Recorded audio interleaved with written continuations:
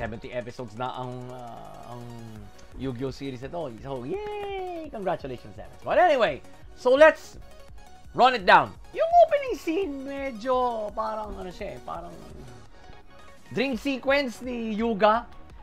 Ito parang si Yuga, after 70 episodes, we find out that he has this phobia for ladybugs. So, 5th Elementary had a field trip at ang nag-guide sa kanila si Gakuto. One of the clubs at Goa 5th Elementary is the Dueling Insects Club. So, winarningan na sila ng mga ibang clubs na these are troublemakers. So, well, true to their branding ng mga kaeskwela nila, ayun, they were eavesdropping on Yuga's lab. So, nahuli sila ni Luke. Pero, they were able to overpower Luke. Tapos itong pinaka-leader nila, si Nanaho, ano pala ito? Kababata pala ni Yuga. Now, she has this strange hypnotic powers at ginamitan niya nito si Swirly. Sinabi lang niya kay Swirly, take me to Yuga. Yeah. Sinamahan siya dun mismo sa laboratory ni Yuga. Nakita sila uli ni Yuga after so many years. According to the dream and this re-encounter, ito pala talagang kinatatakutan ni Yuga. Dito nagsimula ang kanyang phobia for ladybugs. Itong character na to na merong suit na sombrero ng ladybug. Team 7 is really did their best to calm him down, pero to no avail. So, sinabi na lang ni Luke, probably to snap him out of it, challenge Nanoho to a rush duel. So, bang! The duel is on. Sa tindi ng takot ni Yuga for ladybugs, hindi siya makafocus sa duel. So, ang nangyari, Nanoho was dominating the duel. So, well, up to the point na 300 life points na lang si Yuga. Then, sa sobrang takot niya, he runs out of the duel. Then, syempre, Luke, being his closest ally, sumunod sa kanya. Sabi ni Luke, uy, teka muna Yuga, hindi pa tapos ang duel, saan ka pupunta? Nung hinawakan sa rito, I don't know, Luke's poly effect suddenly kicked in, kaya hindi lang yung electrical systems ng dual disc ang nadamay kay Yuga, pati yung buong systems ng Goha. So, for a good 1 minute, down lahat sa Goha. Electronics and even electricity, even power, electrical power.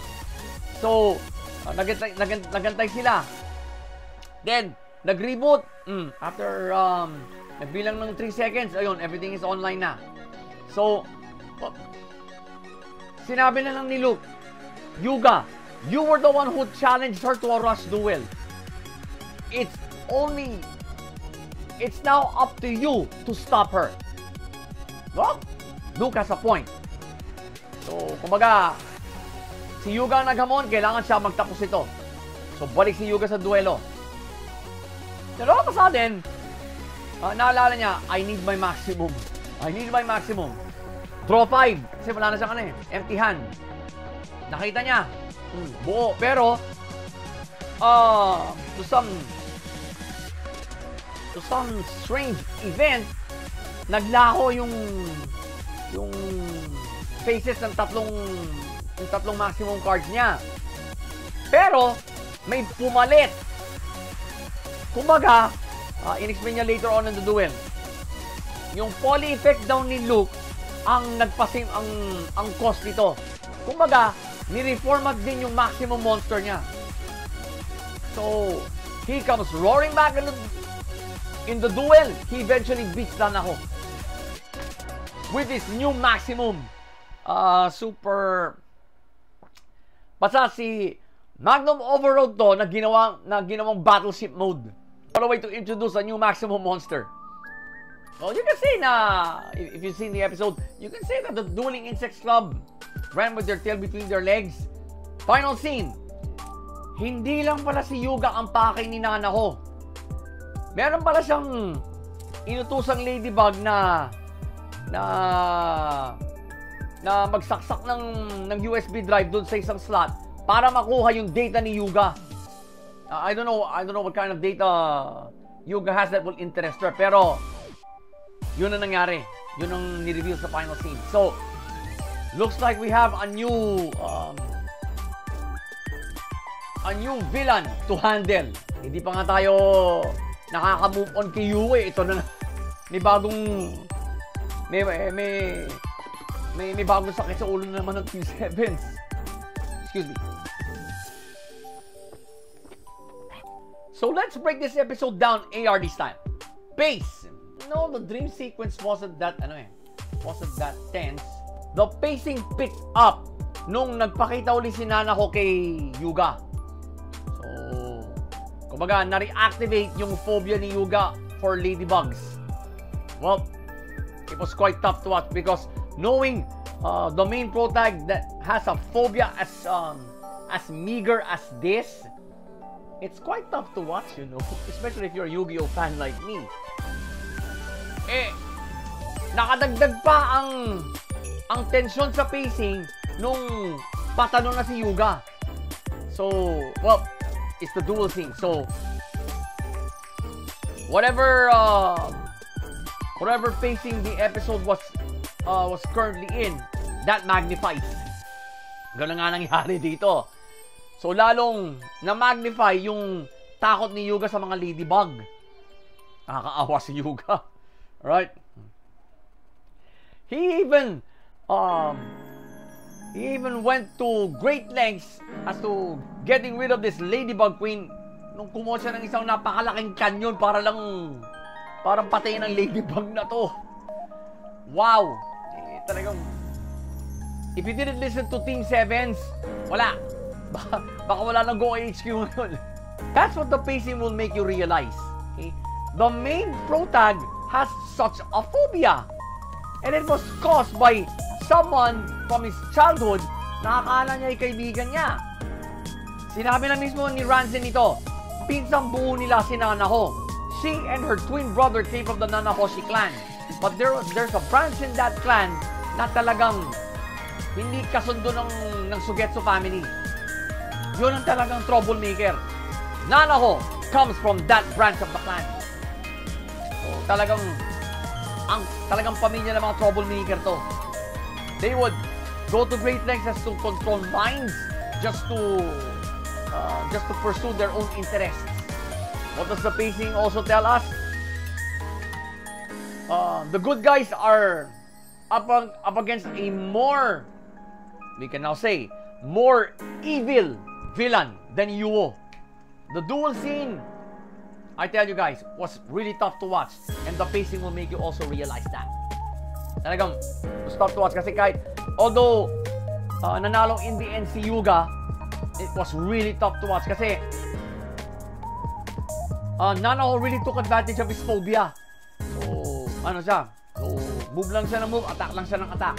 Hanggang sa naging 300 life points na lang si Yuga. Up to the point that he even ran out of the duel arena sa sobrang takot niya. Grabe. Flow naman. First gear shift here was when Nanaho made some mind control tactics on Swirly. Ginamit niya si Swirly para makarating kay Yuga. Why did I call it a gear shift? No-brainer mga ka-lifestyle. At this point pa lang in the episode, we now know how evil Nanaho is. Alalahanin nyo, kaedad ni Yuga to. Kababata pa niya. And she probably knows every weakness Yuga has. At tapos dun sa final scene, nakuha pa niya yung data na nasa laboratory ni Yuga. So what the hell is she gonna do with that? Is she a scientific genius like Yuga, Neil, or even Yuo? I hope not. Because that will absolutely add up to her evil meter. Jaja ka pang evil meter yan, dude. To tell you, it's a pivotal gear shift. Final gear shift, dalawa lang nakita ko, is, well, when Yuga was able to introduce his new maximum. Let's just say in Neil's language, an act of providence. By a cruel twist of fate, ayun, nagkaroon siya bigla ng panibagong maximum. So, let's just, well, let Luke have all the glory, Yuga. At least you got a new maximum, diba? So, these two gear shifts that I saw, ano, it'll be the first in a long time that I'm going to say this, but these two gear shifts in this anime will play a role in future episodes. Well, may bago maximum na si Yuga. Plus, we got introduced to a new big bad, and we haven't moved on from Yuo yet. So, talagang mabibigat na gear shift ang nakita ko sa dalawang plot-wise. Malinis. Despite having a dream sequence for an opening scene, malinis. Kasi you cannot discount that dream sequence. You can't take it out of the episode. It actually triggered the episode. So, namulat tayo na Yuga has this kind of a phobia. Wow! The main protag has this kind of a phobia. I just couldn't call it morbid fear kasi talagang phobia, certified. And has he gotten over it? Only time will tell. Kaya lang siguro na get over yung phobia yun because he really needed to win now. Kumbaga, his sense of duty took over. Natural. He's the main protag. And he's now also in charge of the Goa's R&D department, so to speak. Kaya, sense of duty. Malamang. Kaya, malinis pa rin ang plot. The main continuity of the episode was actually triggered by the dream sequence. Yes, yun na ba? So, pace, flow, and plot, they all came together for this episode. I tell you guys, we have just been introduced to a new big bad in this series.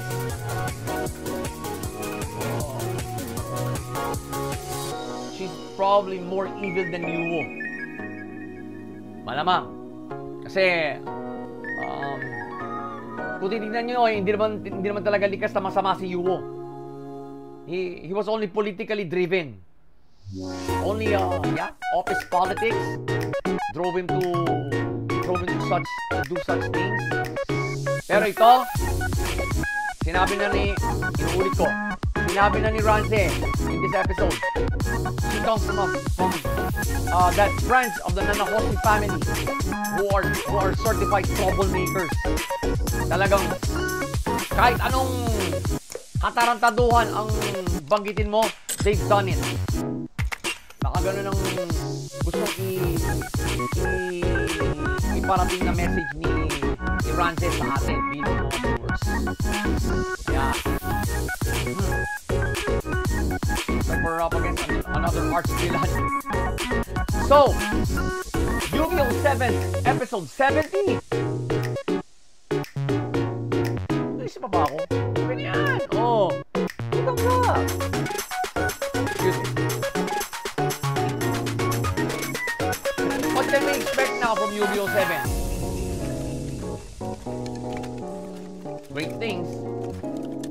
We just tackled a sort of a mini milestone episode for this particular Yu-Gi-Oh! Series kasi episode 70. 30 episode na lang, magwa 100 episodes na rin ang 7s. So, if all goes well, if this well, I can sense the start of a new arc here. Kaya if all goes well, we're going to see another arch villain in this anime. Pero I'm very sure that some of you haven't moved on yet from Yuo being the big bad, because well, we gotta move on, guys, because there's a new big bad in town, and this is probably more evil than Yuo. Deep-seated na ang evil niya. Bata pa lang, musmus pa lang sila ni Yuga, capable na siya ng ganito. Wow. I would love to see a Nanaho versus Yuo duel. That would be nice. The two, the most recent big bad against the current big bad. Let's see who's the real villain. Ang duel yun. Magandang episode yun, sigurado. Magandang episode yun. But anyway, let's just be happy for Sevens reaching their 70th episode and expect greater things. So again, Yu-Gi-Oh! 7th episode 70.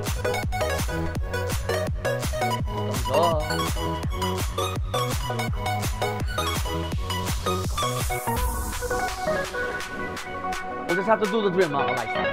We will wait for next week and watch the next episode. I can't wait as to how evil Nanaho can get. So in the meantime, enjoy the other reviews in this time.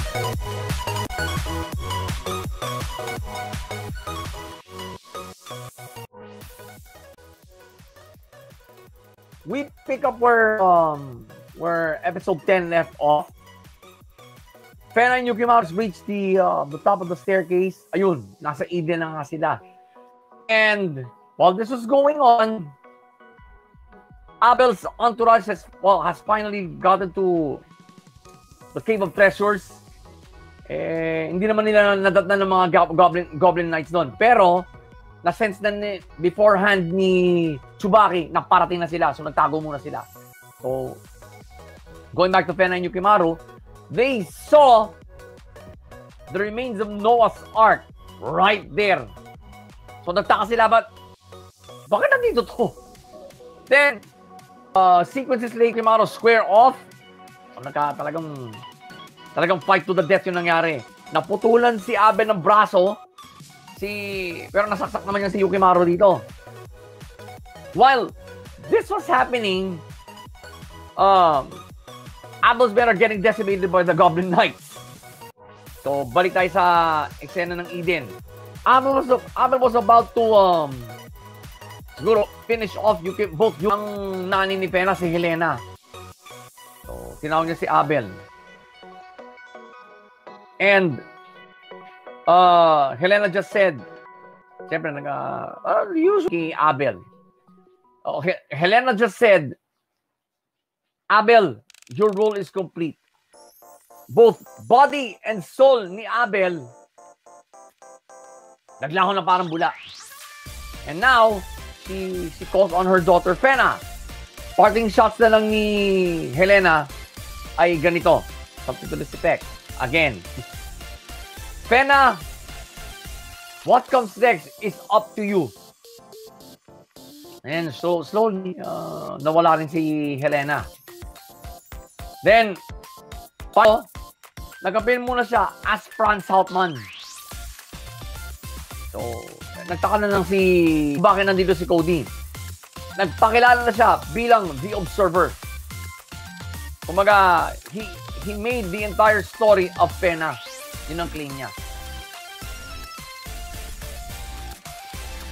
What the hell? So, let's break this episode down now, ARD style. Pace. Second half of the episode, naging tense dahil sinagupa na ng mga Goblin Knights ang mga tauhan ni Abel. Abel confronts Yukimaru. So, talagang pipick up ng bahagya ang pace. But, excuse me. There was a sort of slow but excruciating pacing. Kasi yung build up to to Fena and Yukimaru's time in Eden, nandun eh. So, it's not too fast. It's not too slow. But I could not say moderate kasi talagang slow and excruciating siya. It felt like a real build-up episode. I'll explain later. Flow naman. Well, first gear shift here was when Tsubaki sensed Abel and his minions to be near. So, basta humanap na lang siya sa entrance ng kuweba, binunot na lang yung espada niyang ganun. Parang he's ready for a fight. So, nag-gets ka agad ang iba niyang kasama. Kaya kailangan, tago muna sila. And, think of a plan on how to take them all out. Okay? And all Abel cared about was to get to gear shift, make you realize, simple lang. Tsubaki and the others have already made the decision even before they came on that island to protect Fena and Yukimaru. They've come to that consensus again dito sa episode na to. Kaya, yung solidarity ng mga Goblin Knights, this is what makes them deadly. This is what makes them deadly, mga ka-lifestyle. How solid they are as a group. And talagang number one objective nila is to protect Fena. Yeah, well, they did their job here. I guess their role was finally they finally played their role. Second gear shift was when Abel confronts Yukimaru and Fena. And timing nga eh. Biglang dumilin yung langit eh. Nung pumasok kasi Abel, he will stop at nothing to be with Helena. At he is so obsessed with Fena's mother na tinatawag din niyang, up to this point, tinatawag din niyang Helena si Fena. That's how obsessed, a maniac. See? That's how maniacal Abel is. Kaya, nung namatay si Omari sa episode 7 or 8, siya na talaga ang naging boss villain dito. And final gear shift was bago din ako na gear shift. Well, I can feel it in bones that what you call this? The finale will run on whatever Cody's story is. Dito tatakbo ang finale ng Fena. Siguro sa merong ikikwento si Cody kung bakit niya tinawag sa sarili niya na The Observer. So, yeah. Cody has a lot of explaining to do. And this vision will also make you realize that Huwag mo sabihin ko din mo lang yung pagiging assistant kay Abel. Looks that way. So, these three gear shifts, definitely, talagang, everything's going to, all those three gear shifts will play out in the finale. Talagang, na mararamdaman mo eh, sa pagkakaayos ng episode na to. Now, plot-wise, yes. Do you really need another side story or backstory to this kind of an episode?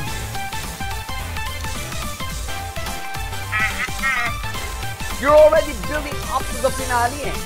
So, it will take an entire episode to get some sort of a build-up towards the finale. Which they did in this episode. Kaya, whatever happened here, ang daling i-deep dive, ang daling intindihin, because malinis ka ang plot.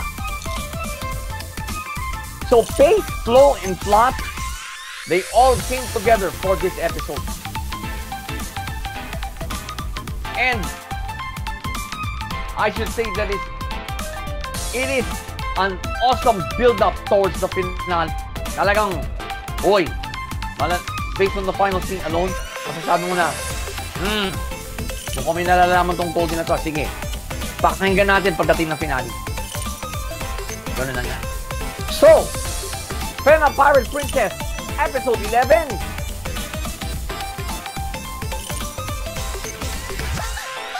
Whoop! All we have to do now is wait for the finale. Kaya, hindi ko na patatagalin yung review na to. Because, I too am excited as to how this anime is going to end. Nasa na Fena eh. And Abel is gone, obviously. So, who is there to, from knowing what their true potential is? Cody? Pwede rin. So, everything is up in the air. We'll just have to wait for the finale. So, again, Fena Pirate Princess, Episode 11. Thumbs up.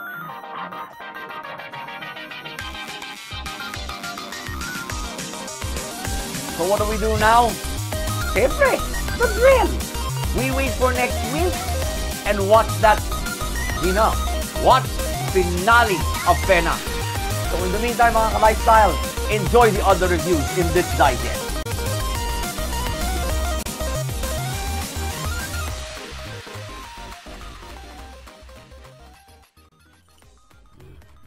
We start the episode with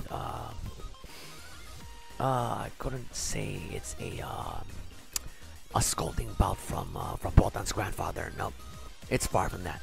The old man practically told the team of how he was able to talk to Nikola Tesla during his final moments on this plane of existence.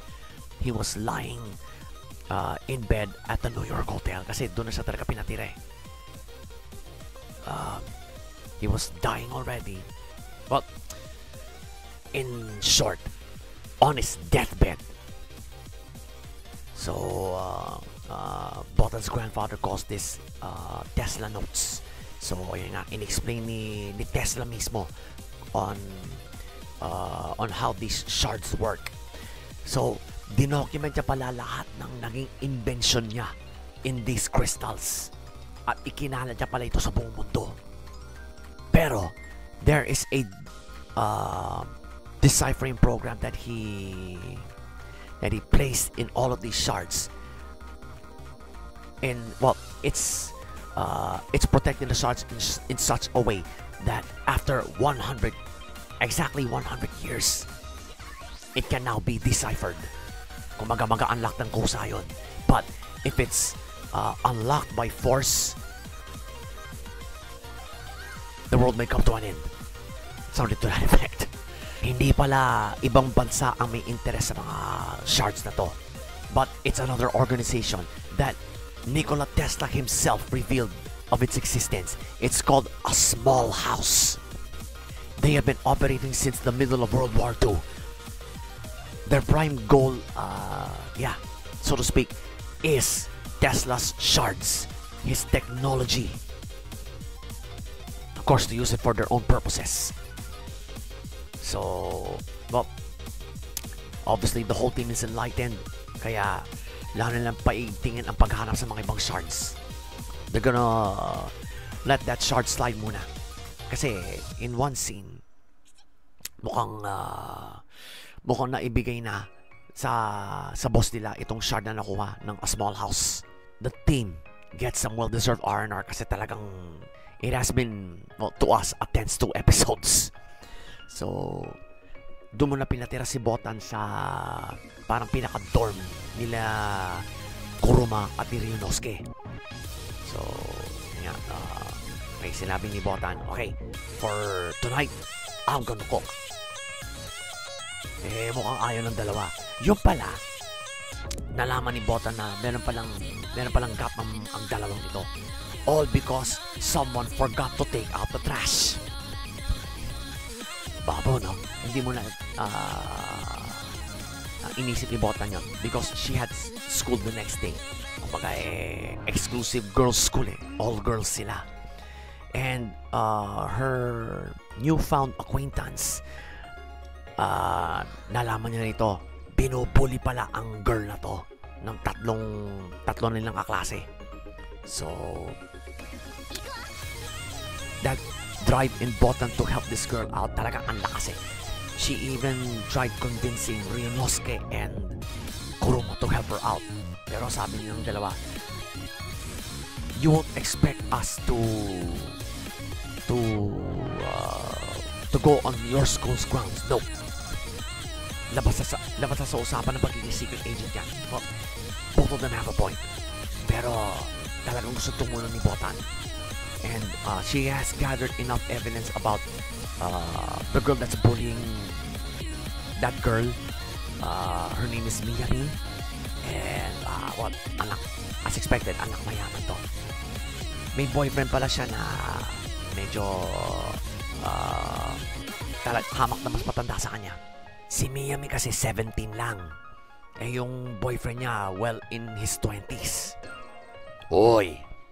So, one night, while Botan was figuring out how to get back at this girl, kumatok si Ryunosuke. Sinabi niya, sige, tutulong na rin ako. O ito yung nasagaw kong yeah, may nasagaw na pala siyang informasyon regarding this Miyami girl and her boyfriend. Okay, so ganito pala yan. So, ito pala. Okay. So, alam mo na gagawin. Ngayon, on the night that she actually infiltrated yung condo ng boyfriend, kasi doon muna nag-stay si Miyami kasi wala yung magulang. Abay, mukhang magse-sex na ang dalawang ito eh. So, sinabi ni Botan, hoy, baka nakakalimutan mo, minor yung girlfriend mong yan. Gusto mo bang ilaglag na kita sa pulis? Yan pa lang pwede na kita iparesto. Mukhang hindi natinag. In a split second of misjudgment, na-overpower siya ng boyfriend. Then, surprisingly, who came to her rescue? Si Kuruma. Pero, well, Kuruma gave an awesome assist. So, sinabi niya talaga sa dalawang hinayupak na to, whether you apologize or not, the photos still remain. Kung hindi kayo magbabagong buhay, kami na mismo maglalaglag sa inyo. Ano? Sige, pag-isipan nyo muna yan. So, umalis na lang sila. The next day, Miyami asked for Botan's acquaintance's forgiveness, and isinoli pa niya lahat ng perang in-extort niya sa girl na to. Takot eh, no? Kasi alam na nila Botan at Kuruma that she smokes in public. Her boyfriend always has sex with her, and she lies to her parents. Yun pa lang, grounds na for expulsion sa kahit anong private school. Final scene. Another shard has appeared. It's shard number 5. At may gumagamit pa talaga nito. Mukhang biyasa sa paggamit ng shard na to. Bagong problema. Excuse me. So let's break this episode down AR style. I'm feeling a little pumped. Base. It's usually atypical for an episode that tackles bullying to have this tense pacing, kasi you're involving secret agents in it. Pero Studio Gambit handled it pretty well, kasi for a spy thriller anime, slice of life issues like this, they're very rare. The main protagonist is a 17-year-old, si Botan. So, naturally, she goes to school. And when there's school, there's bullying. Parang hindi na matatanggan yung issue niya basta may eskwelahan, no? Whether private or public. How sad. But anyway, it just goes to show you that through the pacing of this episode, we are further awakened of the issue of bullying. At saka yung nakita rin natin dito yung whether she's a secret agent or not, talagang gusto tumulong si Botan sa mga nakaapi. Kasi sinabi niya rito in one scene that if she can help enough other people, her life would have some meaning. Kasi kinwento ng handler nilang mataba on a little bit of Botan's origins to Kuroma and Ryunosuke. Her father abandoned her when she was a baby. Yung nanay naman niya namatay sa panganganak sa kanya. Yeah, that clearly explains how Botan was raised by her grandfather. Yeah, Botan has a deadbeat dad, and he's out there somewhere pretending to have a single life. Deadbeats do that. But anyway, so that's what the pacing will make you realize. Okay? Nakaka-deep dive ang pacing talaga ng episode because there's a social issue being tackled.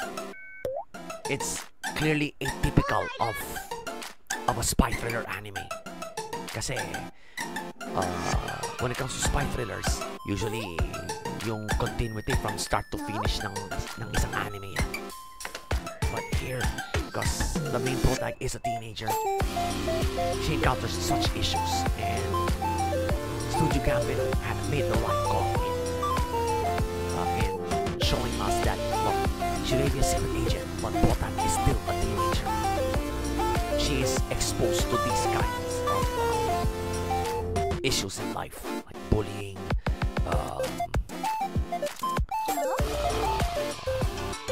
culture shock, so to speak.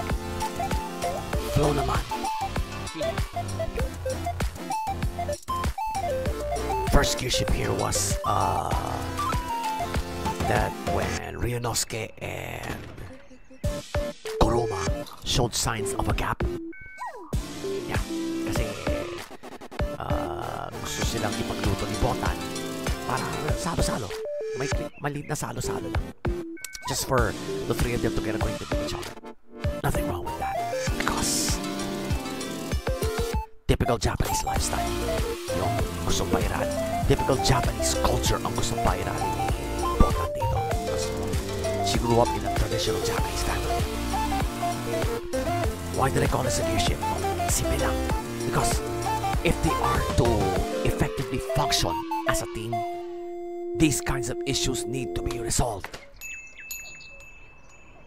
Mahirap na yung may gap kayo outside missions, tapos madadala nyo bigla sa isang mission yan. Bad idea. Very counterproductive. Even when you're not, even in the corporate setup, that's counterproductive. Tsaka simple lang yung naging away nila eh. Basura lang.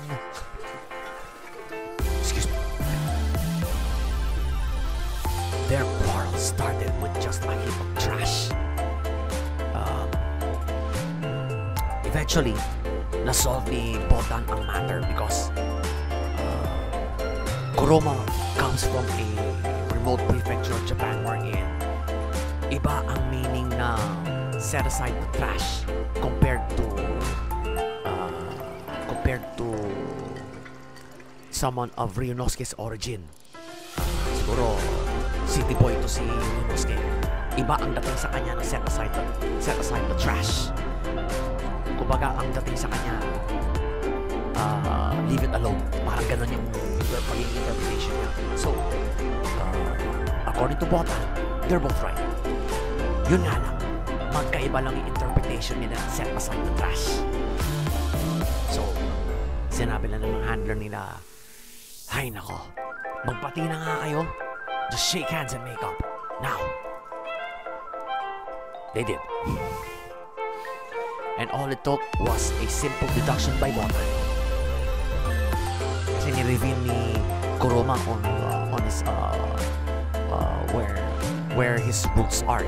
So he comes from this area in Japan where talagang talagang ibang-iba yung kultura compared to the culture of modern Tokyo. So, siguro dun galing si Ryunosuke from modern Tokyo. Iba yung interpretation niya of that phrase, that particular phrase. So they'll just have to iron things out from here on. That's why I call it a gear shift. Final gear shift was when they infiltrated the boyfriend's condo. Why did I call that a gear shift? Simply lang. Well, not only was Botan's desire to help others fulfill, this is also a training exercise for them. If they can solve a small problem like this, they'll be able to solve bigger problems. That's the way I see it. That's the way I see this gear shift. That's why I called it a gear shift. Kumaga, you can say it's a confidence builder for the entire team because they did something within the bounds of justice. Let's say it's a school job, but it's a school job to eliminate bullying.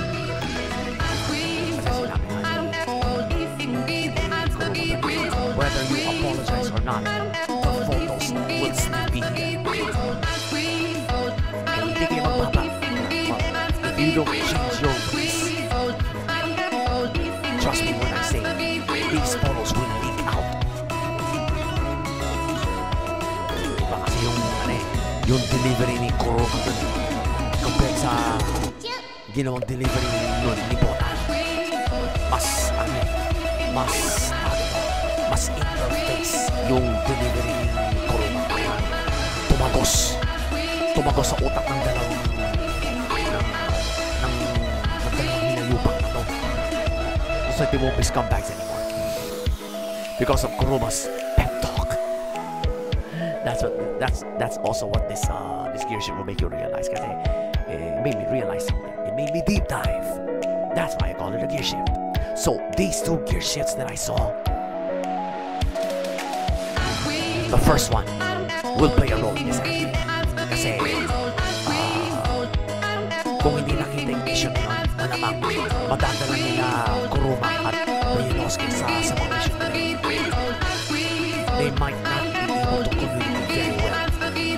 Kaya, it'll need life and death for Botan kasi siya talagang sumasabak sa film. If these two don't communicate very well, it may be the death of Botan. Plot-wise. Except for the grandfather's backstory about Tesla's final moments. Malinis ang plot. Kasi you couldn't discount that backstory at all. No matter where or how you see it, it's an all-important backstory. Kasi ikiniwento ng lolo ni Botan kung paano siya pinag-usap ni Nikola Tesla before Tesla passed away. Talagang ibinigay ni Tesla sa if the shards have been tampered with, it's up to you to gather them all. The small house should have waited 100 years.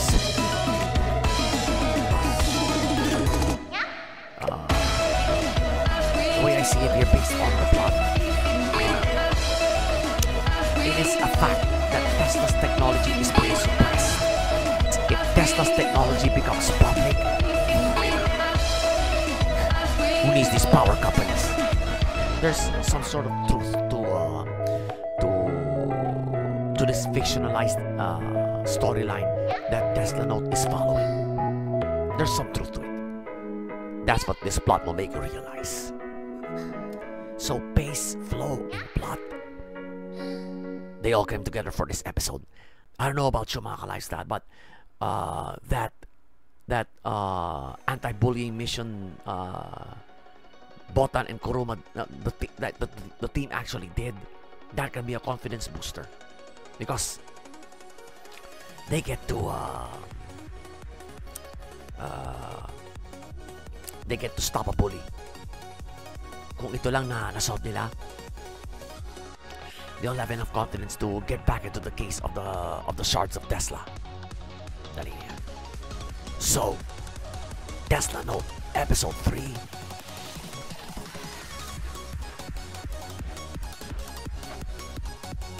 Mic drop talaga.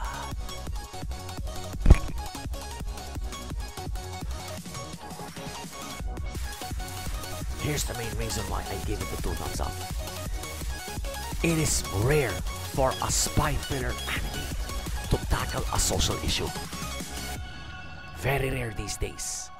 Well, in probably in the 70s and 80s, it's more frequent. But these days, it's an absolute rarity. To tackle the subject of bullying in a spy thriller anime, kakaiba. Excuse me. Personally, hats off to Studio Gambit for this episode. Talagang naisingit pa nila ang subject ng bullying sa isang spy thriller anime. I thought, this anime is going places. At the end of the day, mga ka-lifestyle, it's the story that matters. I do not give a fuck if your number one priority is the animation. Know this: if you judge an anime solely or number one on its animation, I hate to break the news to you, but you being an anime fan is just superficial. Mababaw lang ang pagiging anime fan mo. You are no otaku. Because a true otaku always deep dives into an anime. We see past the animation. That's the sign of a true otaku. So again, Tesla Note, Episode 3.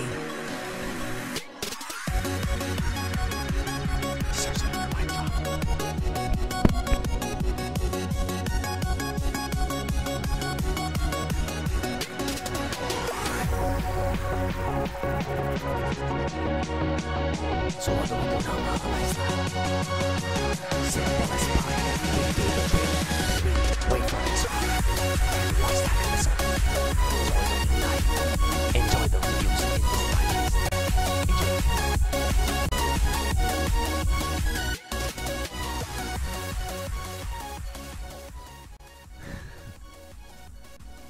Well, let's run it down a bit.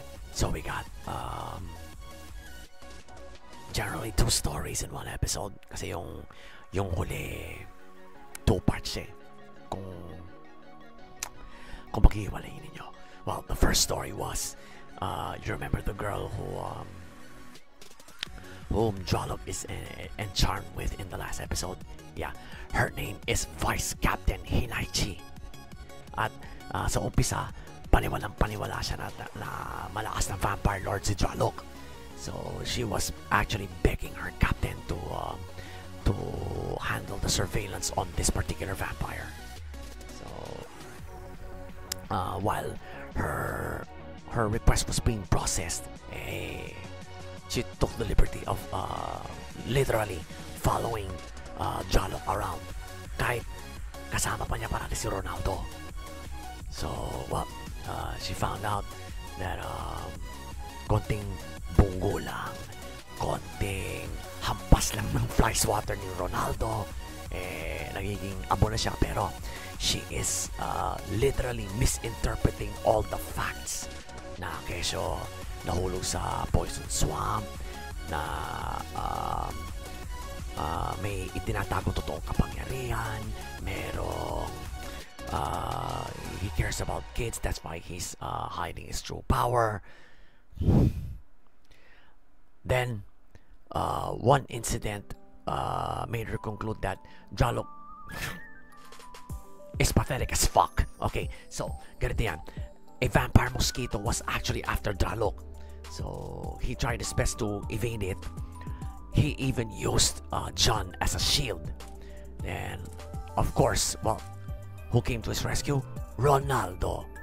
Isang anti-vampire fly swatter lang ang pinangtapat niya doon sa vampire na lamok.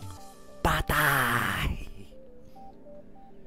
Then, sa inis niya, hinampasan din niya si Dralok ng that same fly swatter. Hinampasan niya sa ulo, ganun. Hindi naging abo. Pinagalitan niya si Dralok for using John as a shield. Tapos yung tatlong batang tinulungan nila, they started insulting both of them. Sinabi ni Ronaldo, "Hoy!" Sounded to this effect, "Umuwi na kayo sa mga nanay nyo, mga buisit." So, that's where Hinaishi concluded that this is a vampire lord everybody can trust. Yeah. So pagbalik niya sa headquarters nila to somewhat report her investigation, na-approve na raw yung request niya na to become to be the what you call this, to handle the case of Dralok. Much to her dismay. So pinare-report na siya nun. Now, second story was actually it's the two-part story that I was referring to kanina.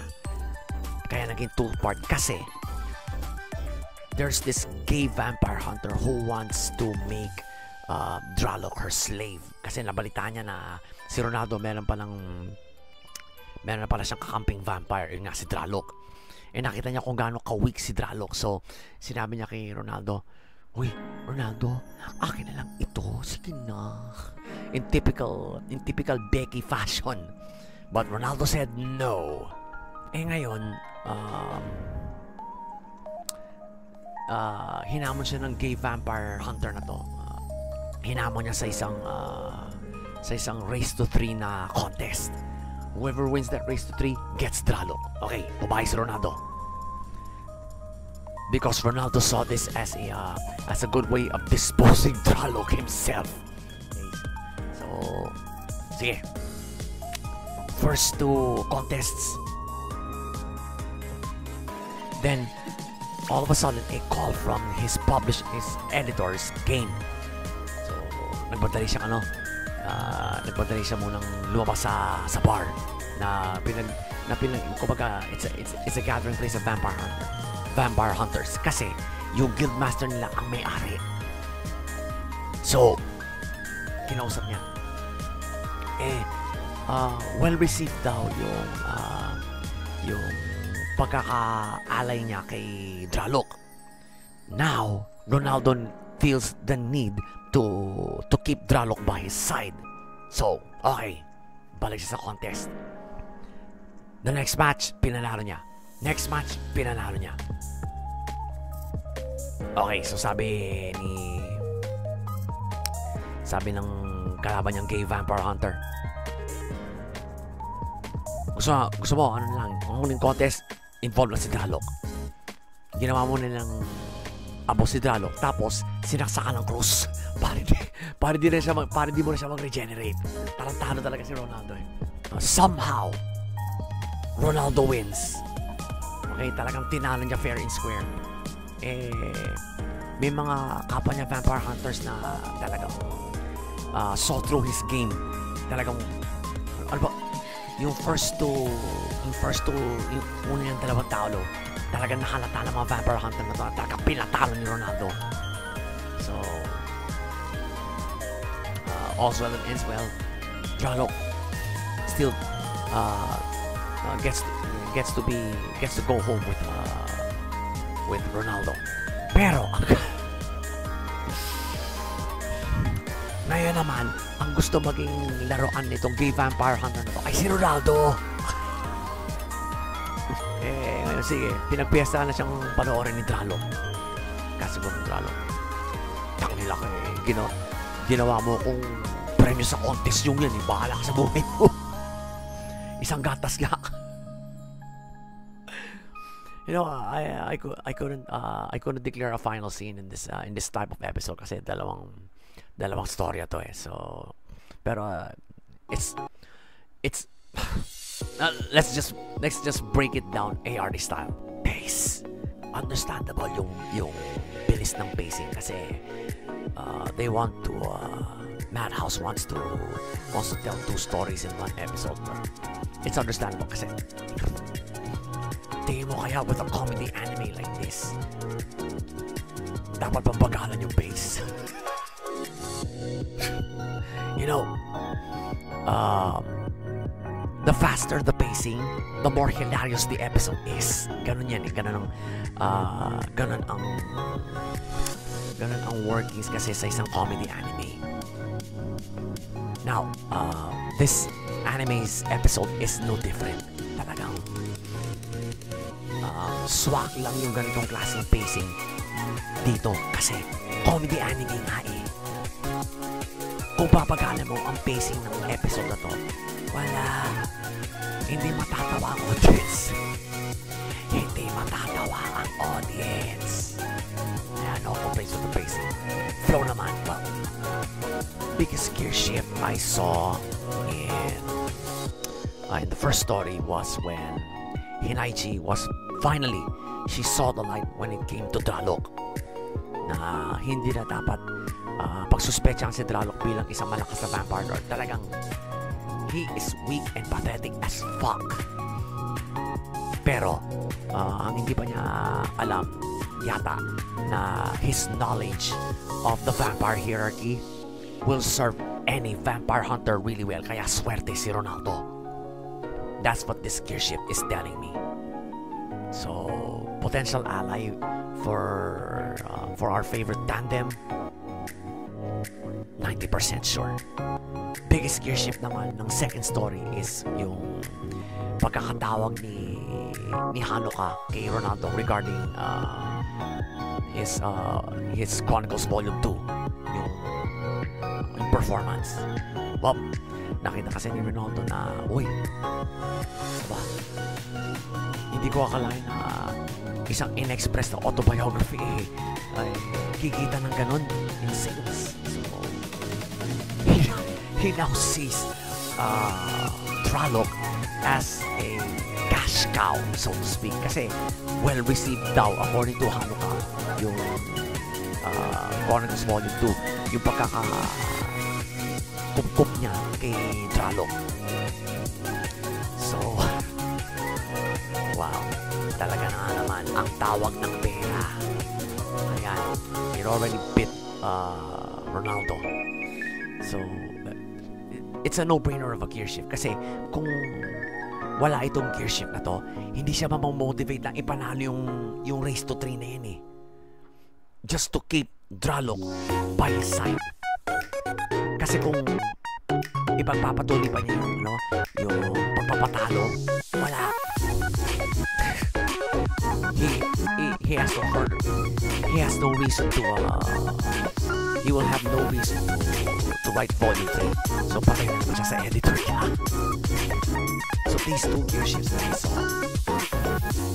wow, definitely played a role. Definitely played roles in their respective stories in this episode. And siguro the first gear shift, sigurado it will play a role down the line in this anime. Looks like the tandem has just found another unlikely ally in Hinaichi. Plot-wise, platyado. Hindi ko pwedeng i-judge to as malinis kasi nga 2 different stories in 1 plot.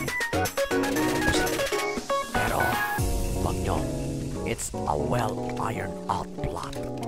Talagang yung transition from one story to the other.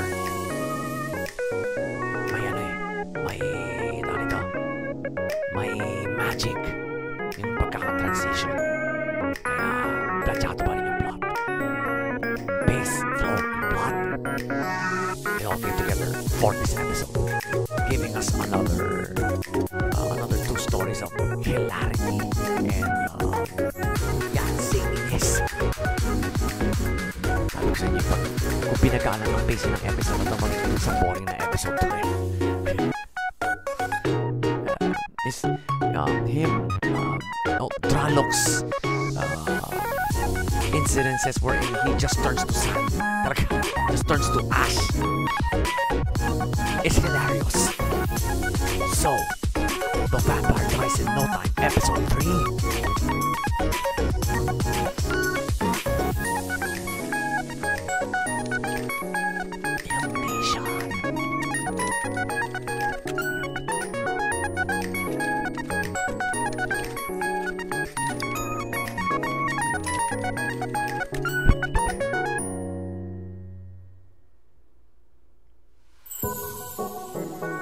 House has completely over-delivered, particularly in this anime, all in all, not just for this episode. They brought the sameness to this adaptation of a manga. Makahead nyo talaga ang mga nasa Madhouse. If they wanna make you laugh your ass off, they will do it. If you wanna scare the shit out of you, they will make you do it. If they want to make you cry, asahan mo, Madhouse will do it. Ngayon pa lang, Madhouse. I salute you guys for delivering another serious anime, but seriously funny anime. Okay, after Sunboy, which is an ultra serious anime, you give us this one.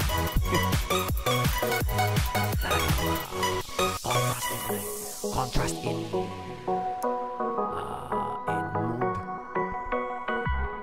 Talagang di nawawala ang Madhouse sa eksena sa mga anime. That's why they're one of the powerhouses in the anime industry. So again, the vampire dies in no time. Episode 3 deserves a mic drop.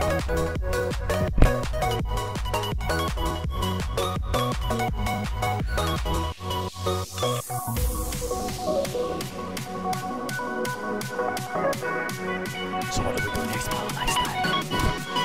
You know the drill. You wait for next week and watch the next episode. Ilang storya kaya ang in-store for us ngayon. We're gonna wait for that. So in the meantime, enjoy the reviews in this digest. The rest.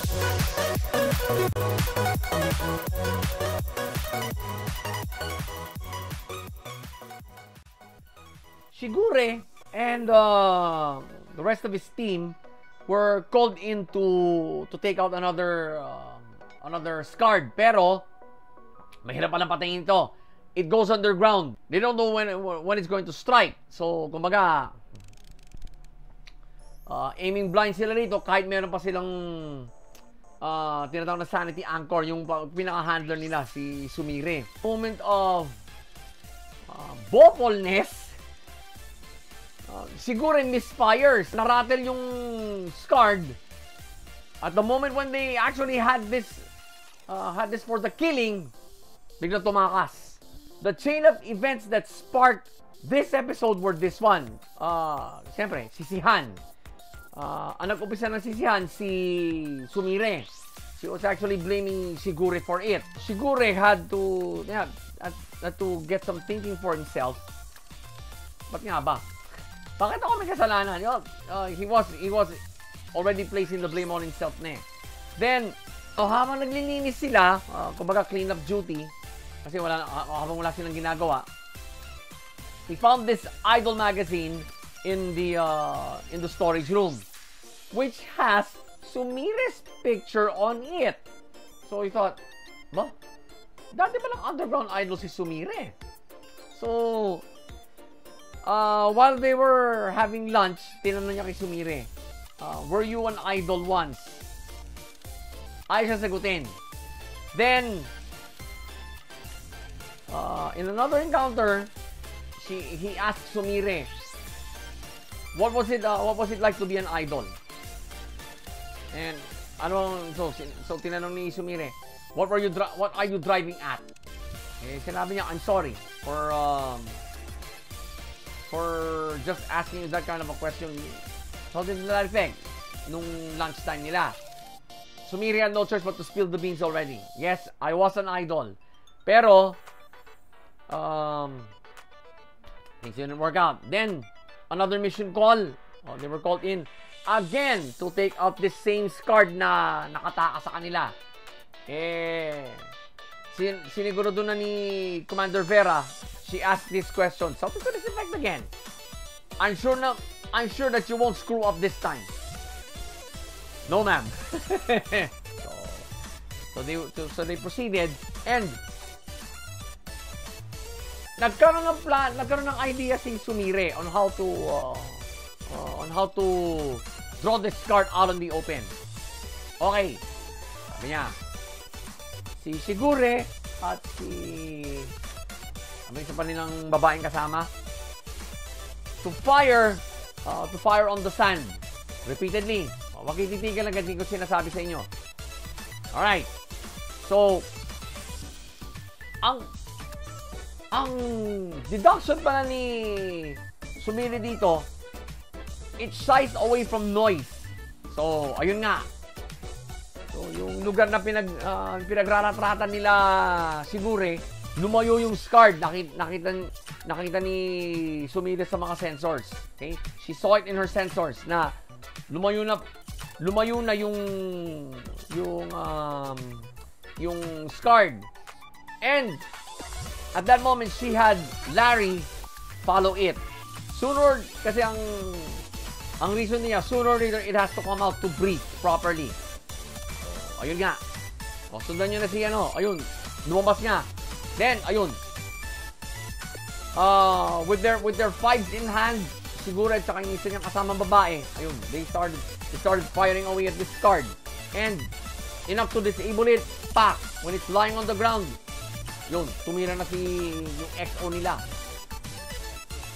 Cut several of its tongues away, and for the finisher, stabs the core. Patay. So, when they came home, kinumpront na ni Sumire si Shigure and spilled more beans. Yes, I was an idol, pero I wanted to be the top sleeper, pero due to her failing the qualification exam, hindi na siya pwede. She had no other choice but to work as a sanity anchor for this team. Mamaya, turn out well for me. Mula nung dumating ka. So, naging what you call this? Naging at ease na si Shigure. Final scene. Pinatawag pala siya ni Vera through their XO. Commander Vera got straight to the point. She wants Shigure to assassinate someone, but he is free to turn this one down. Ano to? So, let's break this episode down ARD style. Face. The opening scene was quite tense kasi the lead characters don't know what to do with this card kasi nagtatago underground at buhangin pa, so madali siyang gumalaw. Then umulit na ang tense spacing na to when they were called in again to take out this same card. Well, they were successful the second time. I remember this kind of pacing sa Evangelion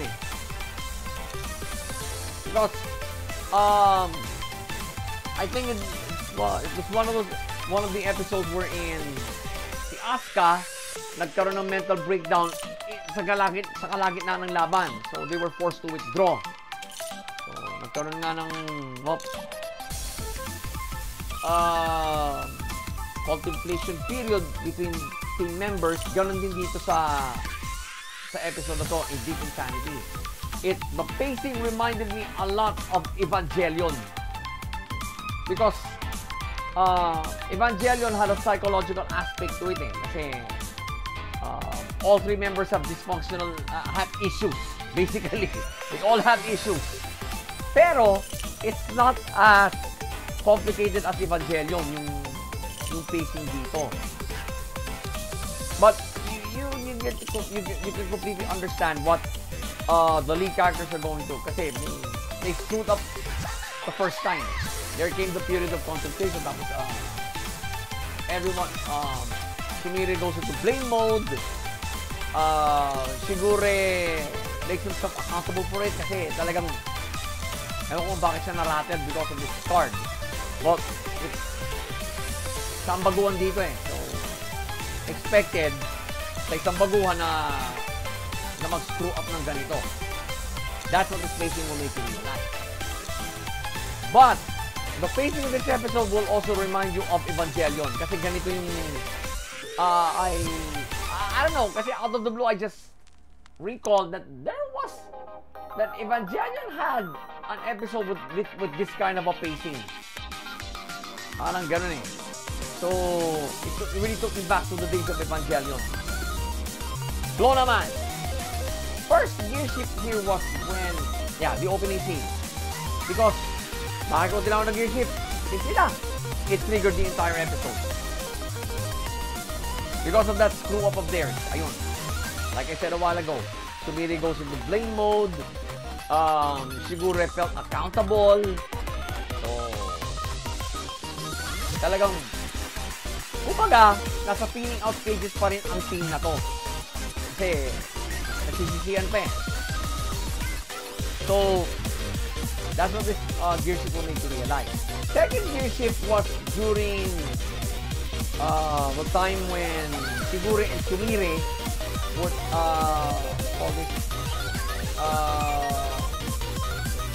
would talk about Sumire's idol past. Yung nag-meet sila sa hallway. If you haven't seen if you've seen the episode already, nag-meet sila sa hallway. So, why did I call it a gear shift? Kasi, it's obvious that Sumire is not the tell-all type when it comes to her past. Hindi siya makwento. But through Shigure, somehow, she was able to open up to someone on her own team about her past.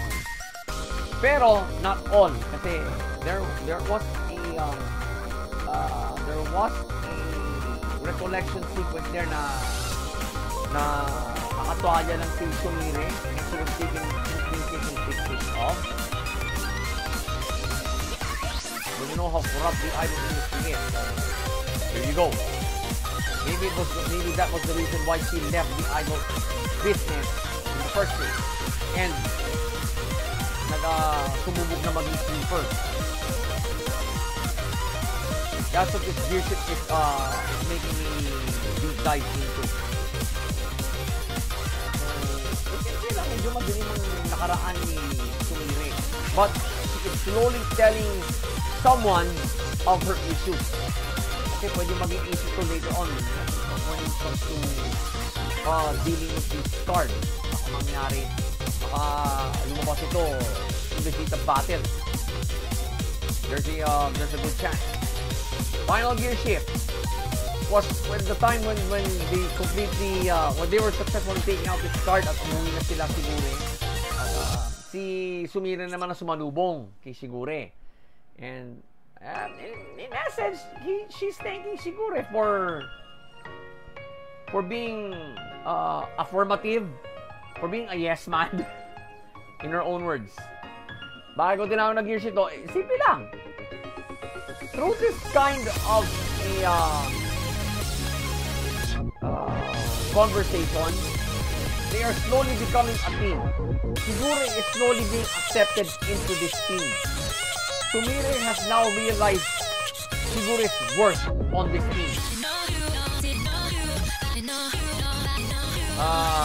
Si Shigure pa lang yung napapagsabihan yung kanyang issues. It is good for overall for the overall team dynamic.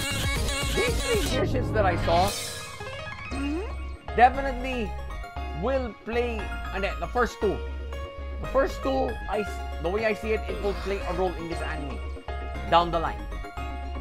Plot-wise, malinis. Although, Sumire had a dream sequence here, pero you can count that out already.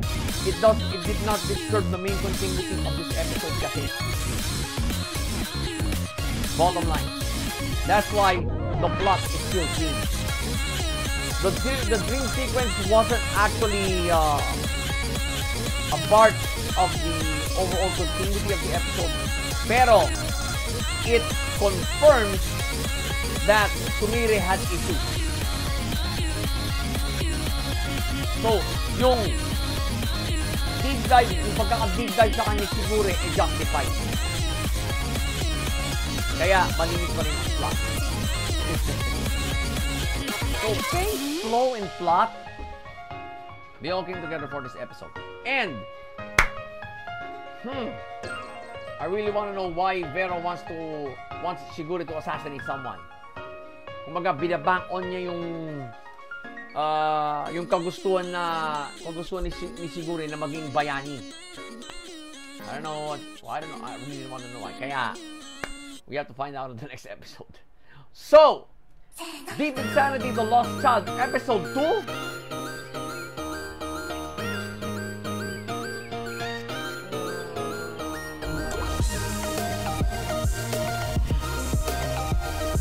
Montama. Bakit? What?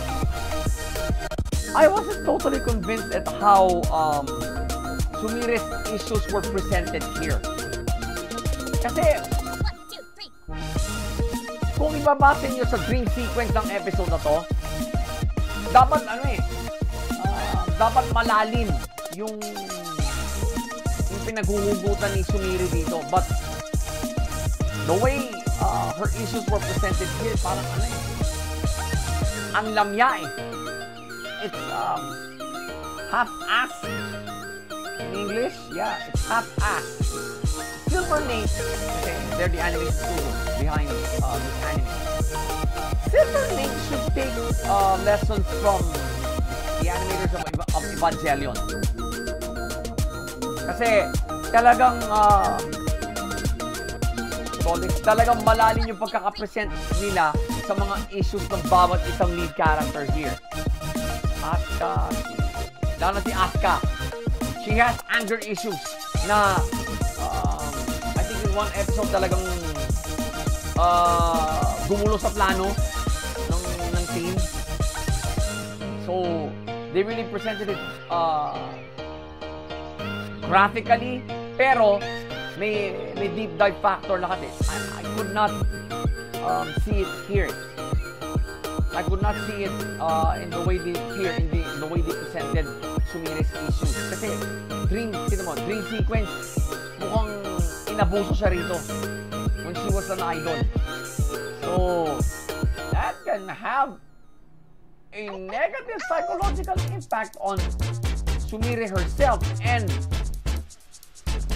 God forbid, the team. Wala pa siya nasasabihan dito. So far, si Shigure pa lang. But she hasn't told all. Especially that part wherein nakita natin siya na nakatwalya lang. Then someone is taking pictures of her. That's a bit dramatic. Pero yung pagkakapresent dito, it's half-assed. The way I see it. Kaya, one thumb up lang yung video ko. The centerpiece of this episode is Sumire's issues. Because of these issues of hers, hindi siya, hindi maku-curious sa kanya si Shigure.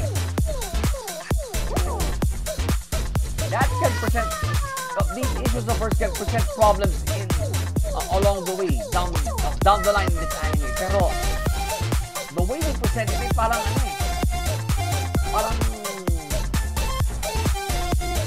baliwala eh. They should have presented Sumire's issues here with such emphasis that it may play a role in this anime. Kaya nga, Deep Insanity ang title. So, one of your lead characters has these kinds of issues. Tapos sanity anchor pa siya ng team. Whoa, teka. we may have a problem later on. Pero yung pagkaka-present, I think they're not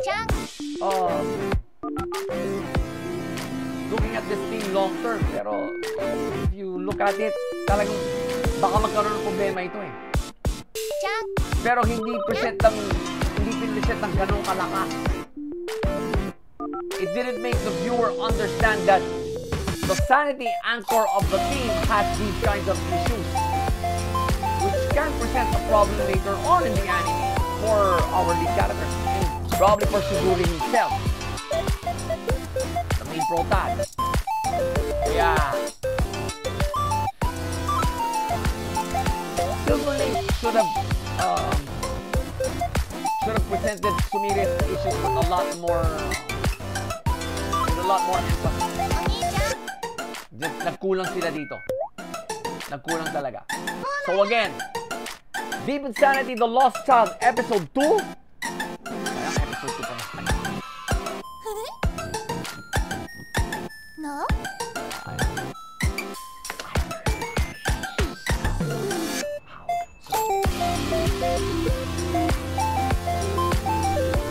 What do we do now, mga ka-lifestyle? Now that we've rated this episode as we wait for next week and watch the next episode. Hopefully makabawi ang anime na to after this one.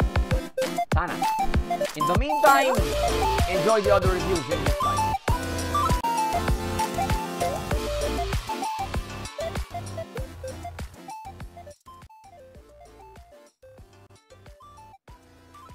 Mas matinding character development training ni Diake for him.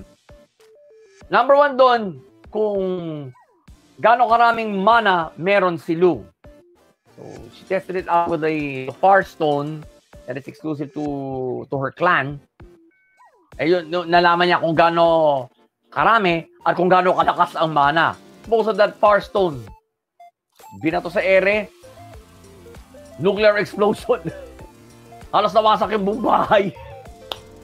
Eh, siyempre, nagtaka yung magulang. Uy, bakit? Ano to? Bakit biglang sumabog lahat ang pintana natin? So, much to the excitement of the father, ayun, keep it up, sabi lang niya, sa dalawa. And sabi niya, he's proud of his son. Kasi, Lu is learning fast when it comes to magic. So, the days have passed. Lu is becoming really good at magic. Then, what you call this? Document all the spells she knows. Pero, meron din siyang idea na pinropose niya kay Dia. What if you can customize your own spells? Something to that effect. Ginawa ni Insan, oy, pwede pala. So, documenting these spells. Kumbaga, kasi based on attribute eh. So, pinigure out ni Lu na, para may duda ako rito. Okay, so, if it's based on specific gravity, atomic weight, talagang, wow, took me back to chemistry class. So, okay, kung ganito ang ano natin, dito natin nilalagay. We're able to produce, wow, metals like, they were now able to create magical weapons. Grabe.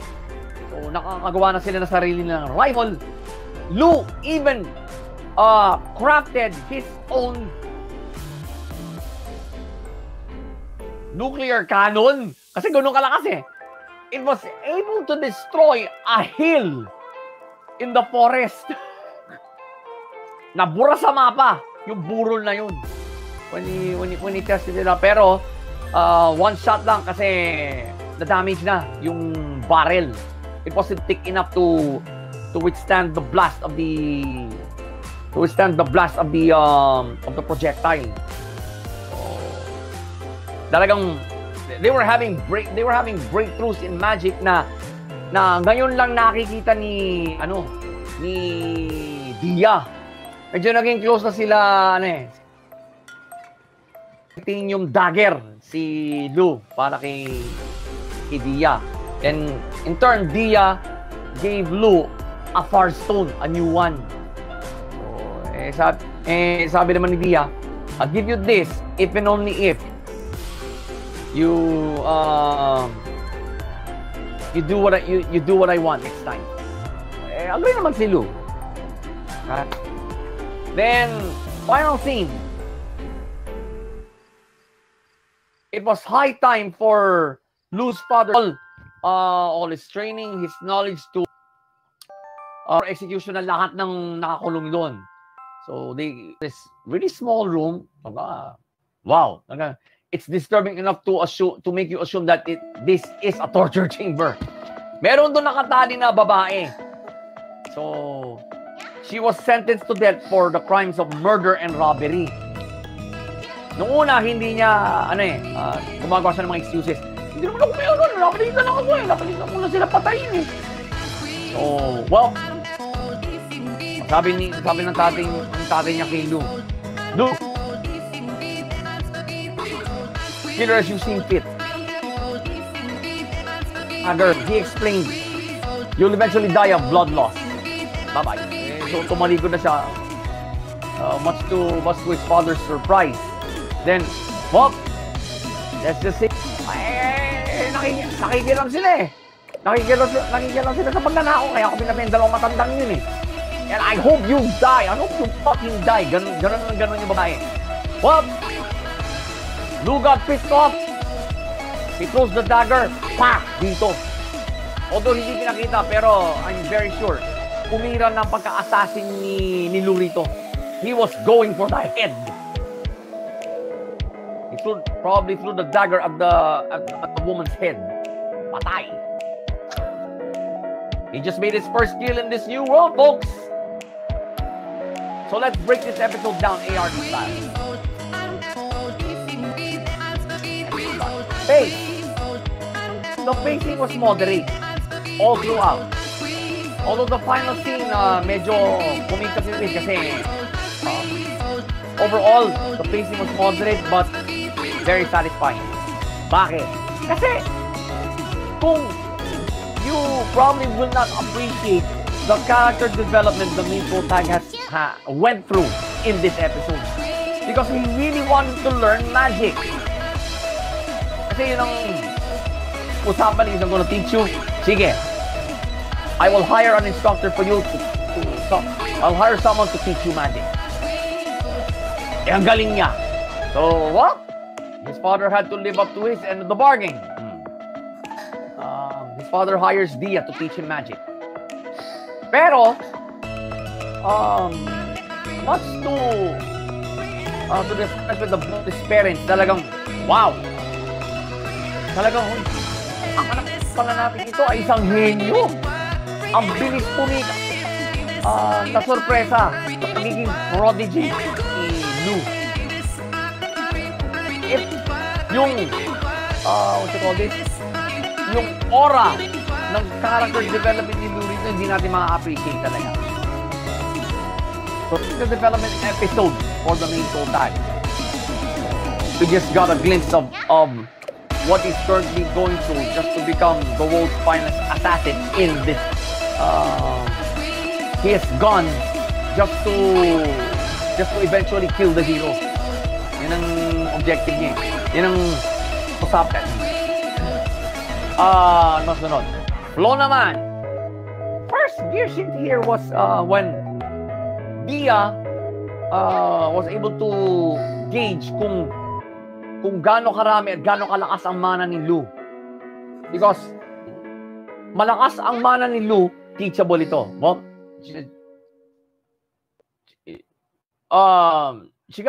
she was flabbergasted as to how powerful Lu's mana is. So, kaya siguro, pwede ko nang i-advance course to. Malakas ang mana nito And, mabilis siyang pumick up. Yun ang kagandahan kay Lu. He is a prodigy. So, and, he's also teachable. Because not all prodigies are teachable. Okay? Tandaan nyo yan. Even in anime. So, this is what this gear shift will make you realize.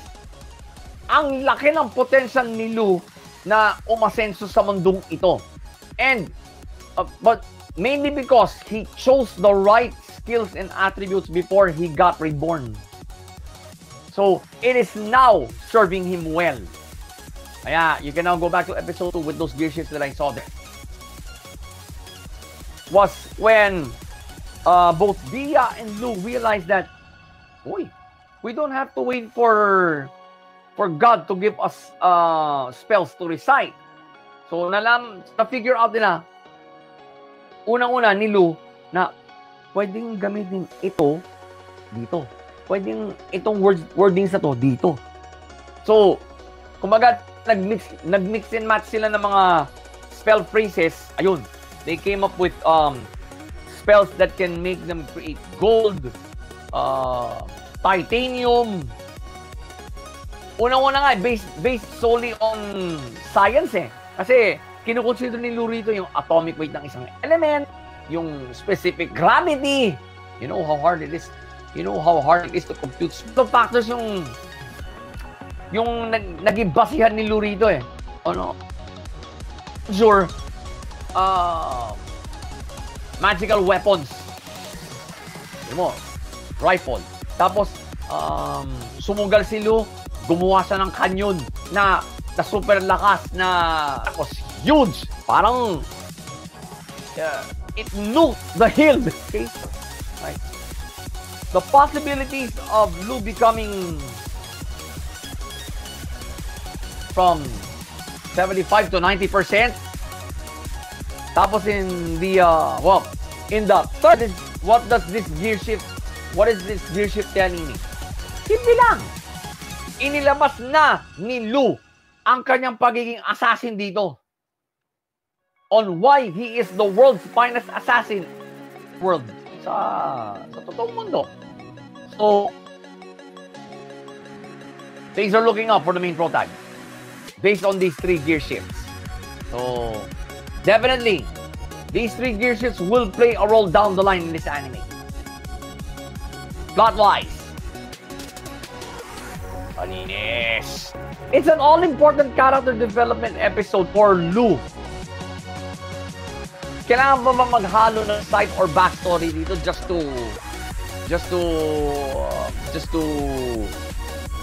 make the audience understand what is going on? Hindi na! Yeah, it's pointless. Just stick to the main continuity of the episode. After all, it is a character development episode for the main protagonist. Kaya dapat dun lang dapat yung focus ng audience para lalong ma-appreciate ng audience kung ano pinagdadaanan ng main protagonist ang goal niya. Learning magic isn't easy, especially for someone who was born into a clan of assassins. Hindi ganun kadali rin yun. Kumbaga, pinagbigyan lang siya talaga ng father niya na aralin ito because he has learned everything from his father already. Linis ang plot. Kung hindi ganito kalinis ang plot, I think appreciate this episode as a whole. So, pace, flow, and plot, they all came together for this episode. Talagang, you can see it's also a build-up for the next. Kasi, mukhang hindi pa tapos dito ang character development ni Lu eh. He just made his first kill. At sigurado may susunod pa dito. Para lalong, kasi hinahasa na siya ng tatay niya na maging assassin. And sinabi ng father nito, Maripel, medyo nagimbal si Lu bago niya ngayon. Anyway, great for the next episode on what could possibly happen there. So, Ansatsu Kizoku, episode 3? Hindi ko na makakalimutan. Oh, 2 thumbs up! I am not going to dilly-dally anymore with this review. All I can say now is this. if there's more character development in the next episode, Lou really wants to know everything he can just to kill this hero, to know the target pretty well. And well, he's done that before kasi he even he posed as a chef before, kaya sa marunong magluto. He even posed as I think he even posed as a prostitute already, male prostitute, because siguro meron din mga pinag-target sa kanya na sugar mommy, na Becky, pwede rin. Sa tandaan niyang yun, sa taga na niya bilang assassin, God knows what. Kaya, let's just wait for the next episode. So again, Ansatsu Kizoku, episode 3.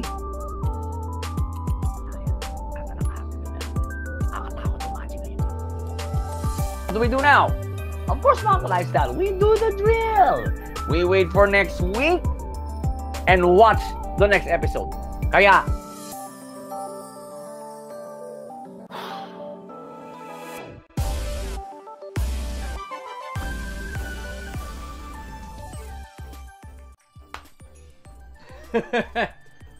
basically, nagkaroon ng chance si Komi dito na, well, to communicate through her cell phone. She was able to talk to Tadano over the phone.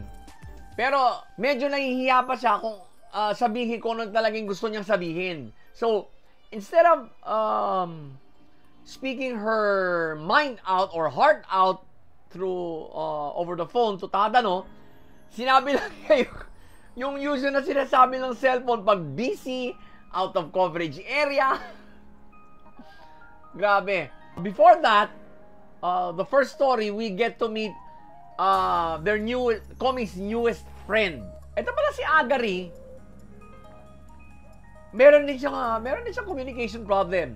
She gets stressed out when someone talks to her or even looks at her.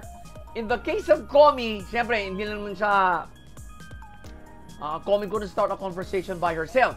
So, ang nagiging tendency niya, titigan na lang yung taong gusto niyang kausapin. This creep Agari out. So, pero na-overheard niya yung conversation nila Komi at ni Tadano. So, she completely understands na that she wants to be Komi's dog. Yun, sinabi kasi tinanong siya ni Tadano, you wanna be friends with Komi? So, natuwa. Talaga natuwa yung babae. So, nadagdagan na ang inner circle ni Komi. So, onto the cellphone.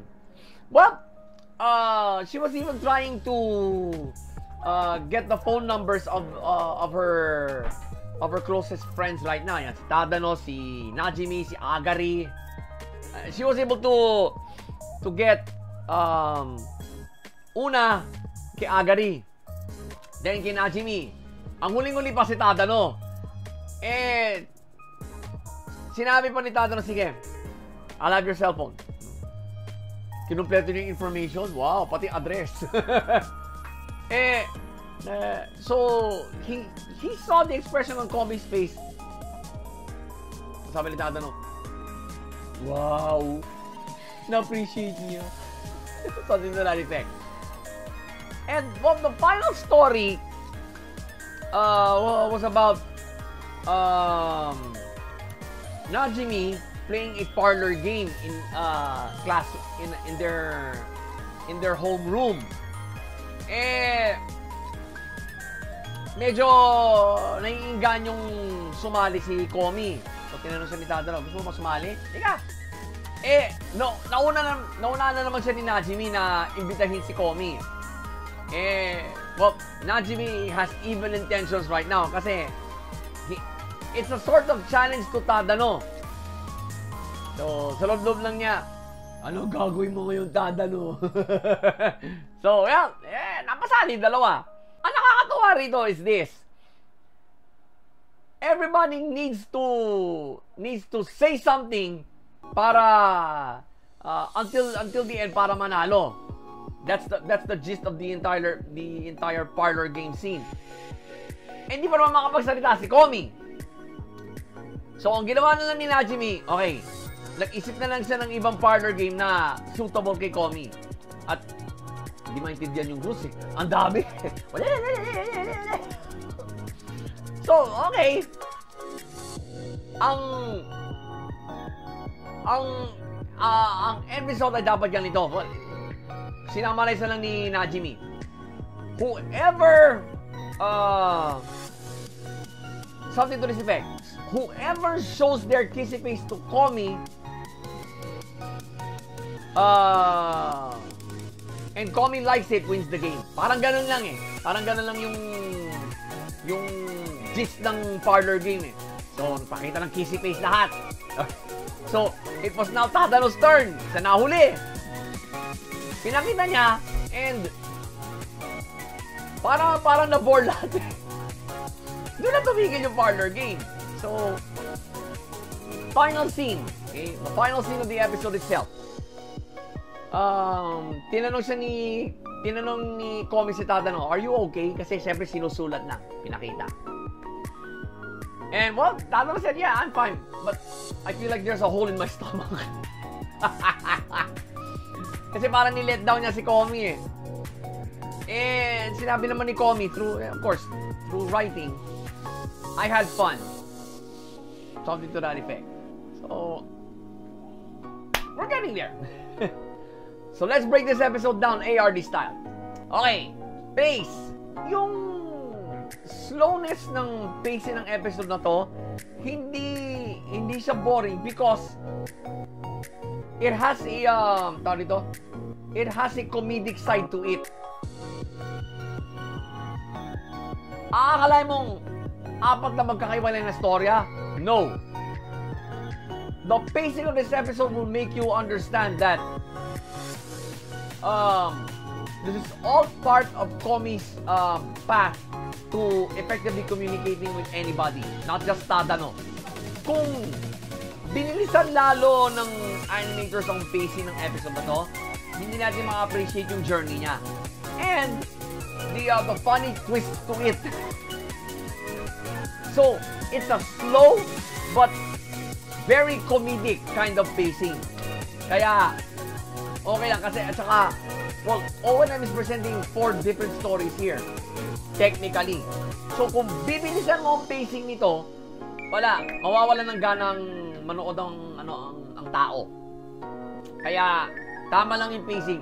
Hindi siya sobrang bagal, hindi rin siya sobrang bilis tulad ng ginawa ng Way of the House Husband. And you have to emphasize, well, they did emphasize the comic flavor to it. Thanks to the pacing. Hindi marirealize mo ito. Flow naman, well,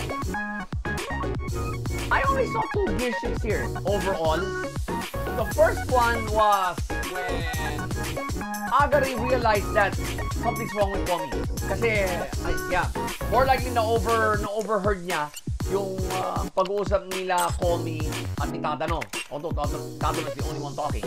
Pero, alam siguro ni Agari na ang kausap ni Tadano ay si Komi.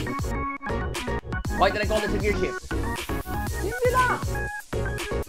Here's another person who now fully understands why Komi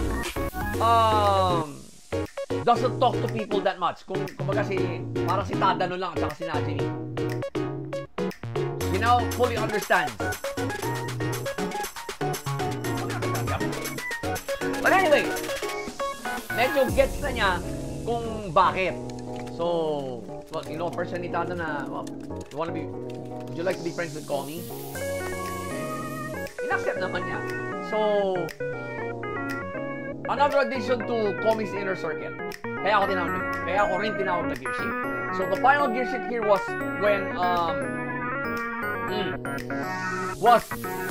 when she called Tadano and talked to him over the phone.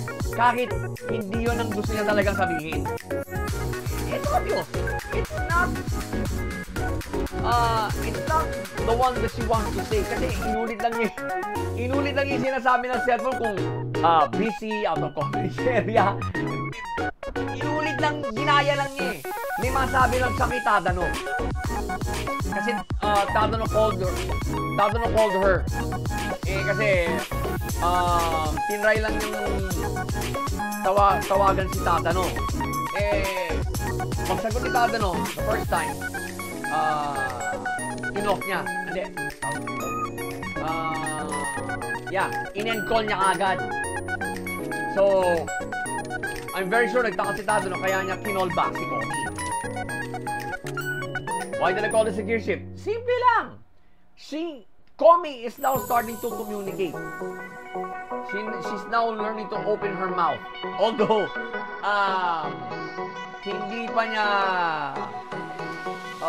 wala pa siyang lakas ng loob na sabihin yung saloobin niya. So, she had to imitate what the cell phone usually says when the other line is busy or out of coverage. It's a really funny scene, okay? But it's a pivotal gear shift. Kasi binubukan na ni Komi yung kanyang bibig. That's a start. Any start is better than no start at all. Tama ba ako mga ka-lifestyle? So these two gear shifts that I saw will play a role down the line in this anime. Kasi lumalaki na ang inner circle ni Komi, means that she's got more people around her now to encourage her to communicate. And she can now, she is now slowly getting enough courage to open her mouth. Well, later on, I'm very sure that she can now speak her mind out. Yun ang susunod dyan. Kaya, yung character development ng main protag, andun eh. It's on a roll na. Bloodline. Although technically, apat na magkakaibang storya, no? But, hindi. Malinis ba yun yung plot? Kasi yung transitioning from one story to the next, seamless eh. At saka talagang, there's relevance involved eh. Especially yung the second and third stories, halatang magkakabit sila eh. In the second story, Komi uses her cell phone for the first time by recording all her friends' cell phone numbers. First usage on. Then, the third story, here's where we see Komi actually talks to someone over the phone. Although, kanina ko pa sinasabi, although hindi yun ang gusto niya sabihin, at least, she was able to talk over the phone.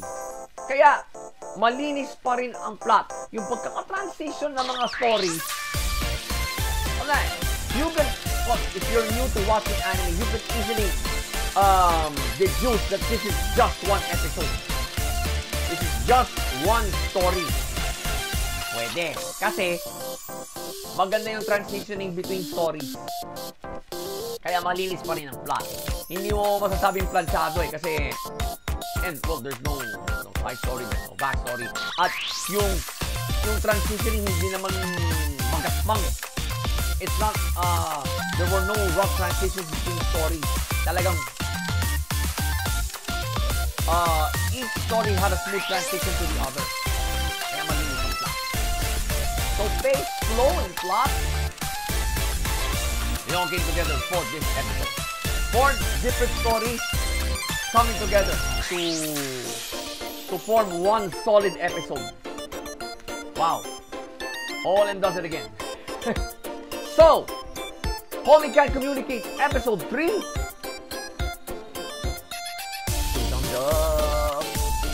Animation studios are slowly getting into that trend of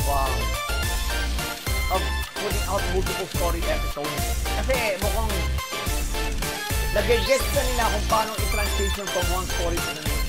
Okay? The best examples are the ones in this roster. Komi Can't Communicate and The Vampire Dies in No Time. So, they have somewhat improved on the format cells that work adopted during season 2. During its second season. Dito kasi, doon kasi sa season 2 ng Cells at Work, they had 2, even 3 stories per episode. Kasi mukhang, aminin man natin o hindi, in-express ang season 2. They condensed it to just 8 episodes. Kung tutusin mo, pwedeng 12, 13, or even 14 episodes yun. But, I think they had to give way to the spin-off. Cells at Work First Black. Kasi marami ng palabasin. Hindi, sabay sila halos nag-air. So, in order for Code Black to be more exposure, tinapos ng David Productions yung season 2 ng Classic. Pero, the story format they adopted there, yeah, it's a really good one. And, in-improve naman ng dalawang anime na nasa roster ngayon. Vampire Knight in No Time and Komi Can Communicate. Yeah. Lessons learned? Yes. And it's evident right here in this episode. So again, Komi Can Communicate, episode 3. 3 thumbs up.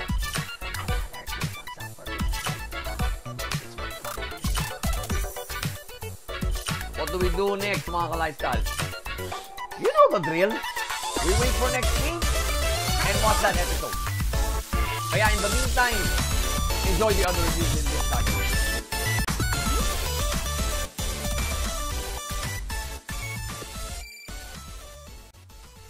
So, picked up where we left off. Nakipag-deal pala si Yo kay sa mga ex-loss, particularly sa leader nila si Jean, to come right away to where Team Ren is. We all know what happened to Ren. So, just in the time of Nick, ayun, nakialam na si Yo. He takes out Piote's team with one fell swoop. Ang pinuntirya lang niya, yung mga oversoul nila. So, disabled. And, when Piote's team got up to get some more, in comes Ryunosuke and Faust. Nung nakita sila ng mataba, Bob, sumuko agad. Sumuko agad. And, well, basically, kahit si Nichrome, umatras na rin. So, well, sinabi na ni Yo ang kanyang plano sa Team Ren. Humingi siya ng tulong, of course, kay Jean para i-revive si Ren. Binigyan ni Faust ang initial checkup, initial assessment from 3 to 5 feet away. Yeah, he's that good a doctor. But physically, he can't do anything right now to Ren. Physically dead na raw si Ren, which is true. Pero, nagkasumbatan, nagkasisihan, and in the end, Yo said, don't lose your cool. As long as his soul is still inside there, there's still a chance for Ren. Kaya kanya na siguro hininga ng tulong ang ex-loss. So, while this was going on, of course, rushing to the scene na sila Jean, Lizard, Marco, at si Manta. Kasi si Manta ang pinadala niya. And, nagkakwentuhan.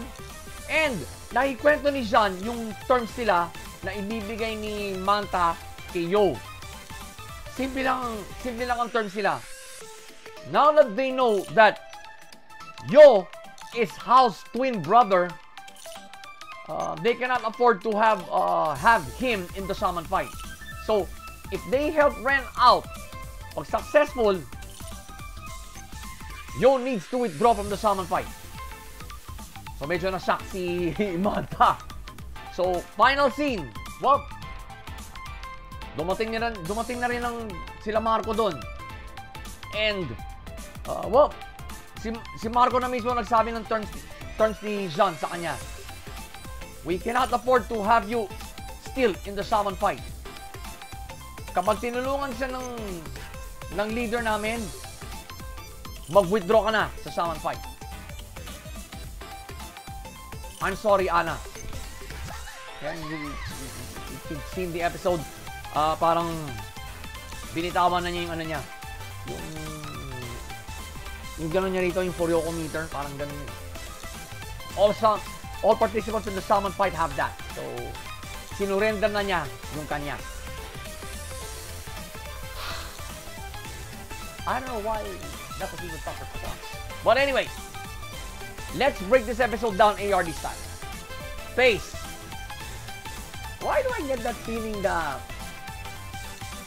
this is already the third or fourth episode that I've seen a slow but excruciating pace?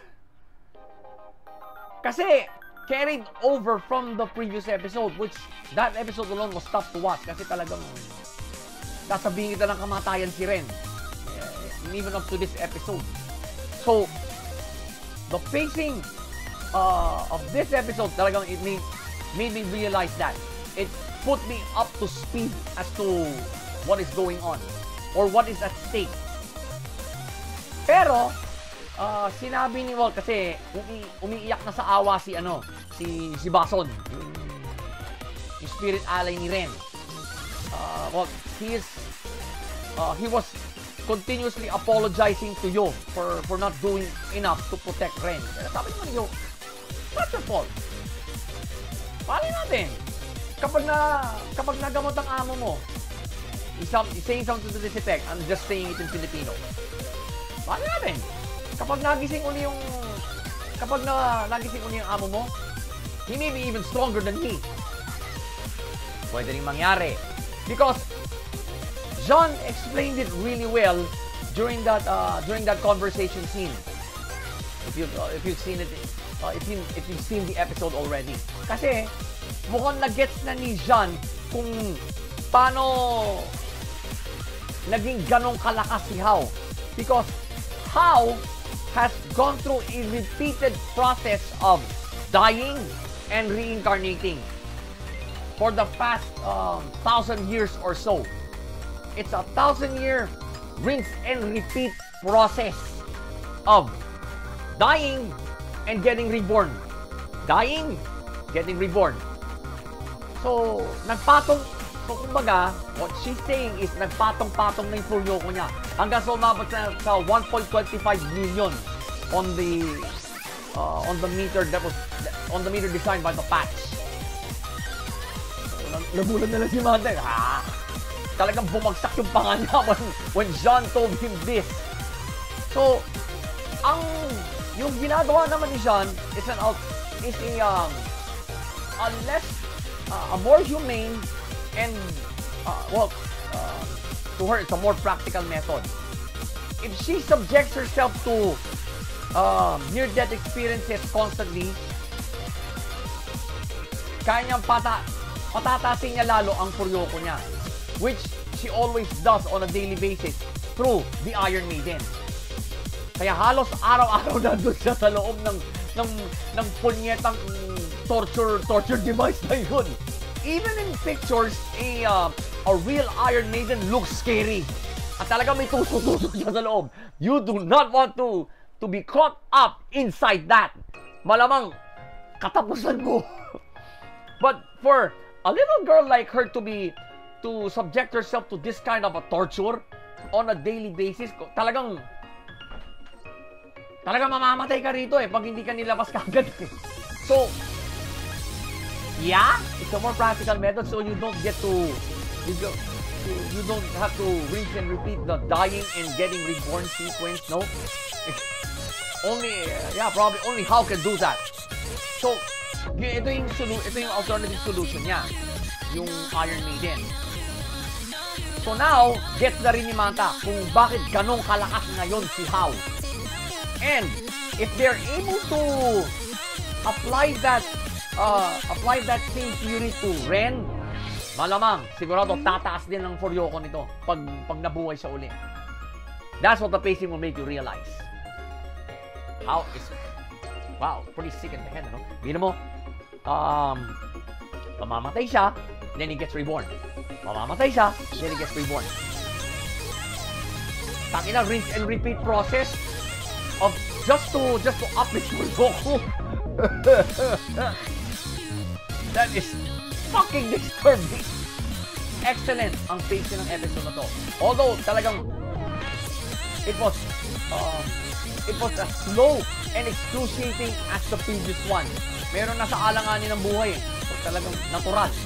Even in real life, when someone is dying, everyone has to pick up the pace just to save that person. So naman, well, first gear shift here was when Yo finally interferes.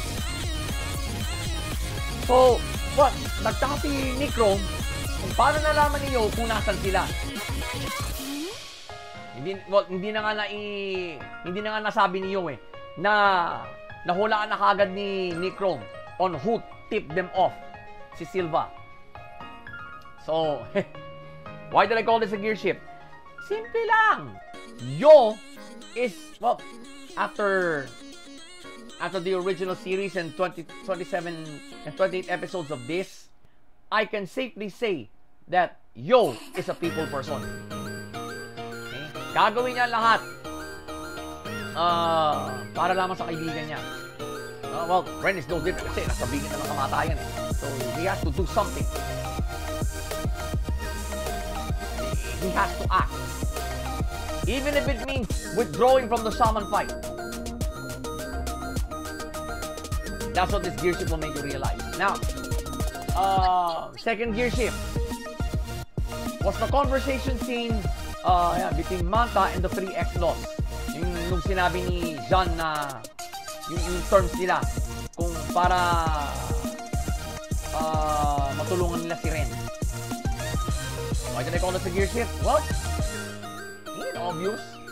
Whether Yo accepts their terms or not, it will still be pivotal in this reboot. But eventually, we know what we now know what Yo's decision was. Kaya pivotal ang gear shift ito. Final gear shift was when, well, sadly, Horo got disillusioned by everything that has happened dito. So he chose to, well, leave Yo's inner circle. So bilang pakikisama, sumama sa kanya si Chocolate. Well, why did I call this a gear shift? Horo didn't exactly agree with Yo's idea of asking the X-Loss for help. Kasi, well, we all know, well, it's obvious. Horo does not trust the X-Loss. And he still sees Lizard as a traitor to their inner circle. Kumaga, sa tingin niya kasi iniwan ni Lizard sa ere si Yo and just joined the X-Loss. Pero Yo doesn't see it that way. Walang masamang pinapay talaga sa kanya. Okay, that's why it's important of this great anime. It's a pivotal gear shift because, well, bottom line, Yo has just lost 2 allies because of his decision to ask the X-Loss for help. Sinabihan din siya ni Marco that the future Shaman King should not be this soft. Pero pinuri rin siya for making the right decision. Kasi mukhang nag-guess na nila kung anong magiging decision ni Yo dito. Kasi he really wants to he really wants to save Ren. So even if it means him withdrawing from the Shaman fight, para at least ito lang ang terms ng X-Loss. At least ito lang. They don't want him in the Shaman fight anymore kasi too, kumaga, it'll be too one-sided already. Because eventually, if Yo stays in the Shaman fight, it will eventually be him versus How. Na-foresee na ng X-Loss yun. Kaya nila pina-withdraw si Yo. In exchange for helping Ren get back on his feet. Yeah. Yo's willing to make such a sacrifice kasi tinuturing na niya kaibigan si Ren eh. No matter how arrogant this kid is, no matter how much of an asshole this kid is. Pero natuwa naman si Yo that the old Ren, well, the Ren he first knew is long gone. Kasi the homicidal maniac Ren is totally gone. Kasi talagang malaki na yung pinagbago ni Ren ever since he became close to Yo and the rest of the inner circle. Alam mo, ang maraming this gearship is making me think. Kung talagang wala na si Horo-Horo sa inner circle ni Yo, eh di nila sila mag-aaway ni Ren. I really enjoyed their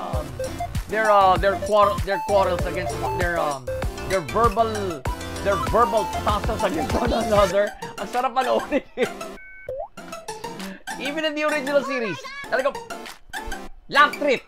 Yung basta pa nagbangayan si Ren at si Horo-Horo, matatawa ka eh. Matatawa ka talaga eh. I think I'm gonna miss that. So, these 3 gearshifts that I saw, the second one will play a role down the line in this anime. Well, we all know what happened in the final scene of this episode. Talagang, it looks that way. Yo has withdrawn from the Shaman fight. Kasi, yung Kuryoko meter niya, looks like, proverbially surrendered it. Sabihin nun, wala na siya. He's out of it. Pero, proverbial pa lang eh. Hindi pa yung mismong act of surrendering eh. That's what this episode is making us believe. Plot wise, malinis. For an episode as crucial as this, requirement bang side story or backstory dito? Nah. You should make the audience stick to the main continuity of the episode. This episode did that. The plot of this episode did that. Kasi ganun kalinis ito. Nasabihin ng kamatayan ng isang lead character ng anime. So, you gotta make the audience focus on that. Para to keep their eyes glued on this episode. Talagang, ano ba? Patay naman talaga si Ren or pwede pa ba siya maisalba? Those are the types of questions you as the audience would be thinking. If the plot weren't this clean, you won't be thinking those kinds of questions. That's simple. So pace, flow, and plot, they all came together for this episode.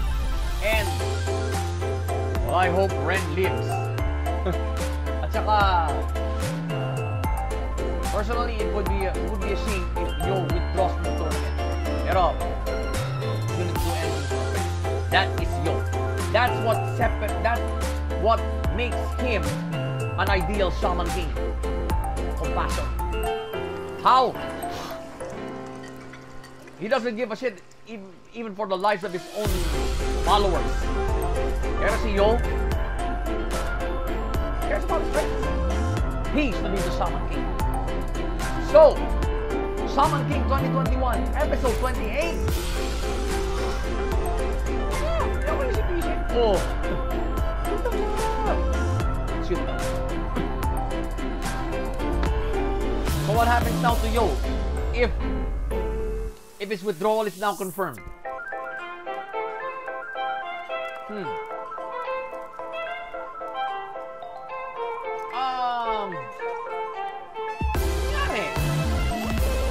How does win the Shaman fight and he becomes the Shaman King? Does that mean na wala nang pwedeng humamon sa kanya para sa pwesto niya after that? Siguro naman pwede. Outright challenge ang tawag doon. So, if Yo actually withdraws from the Shaman fight and if How becomes the Shaman King, he can probably issue an he can probably issue a challenge to him. So how? For his throne. Sana nga meron ganon. Because it now gives Yoke a chance to become the Shaman King. Kasi, tignan ninyo, bali wala itong Shaman fight na to. How will eventually win the Shaman fight? Sino bang makakapagtapat sa kanya? Si Jean? Nope.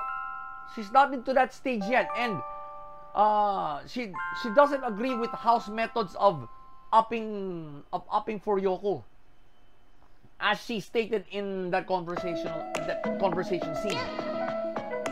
Talagang si Yo lang talaga makakatalo kay How. Because kumbaga, How was supposed to be born as one person. Ito ang deep dive natin. Eh, nagkataong naging kambal siya. So, in essence, nahati ang kapangyarihan niya. So, Komi, How, and Yo. If that's the case, Yo has a pretty good chance of beating How. But he will use his half of House powers to benefit everybody. Si How talaga all he wants is mission, power. So, in effect, hindi ganun kalakas si How. Because half of his total power na kay Yo. Siguro, it's a clear twist of fate that he was born as twins. Pero, yung essence mismo ni How, nandun sa isa. At, the remainder of his power is with Yo.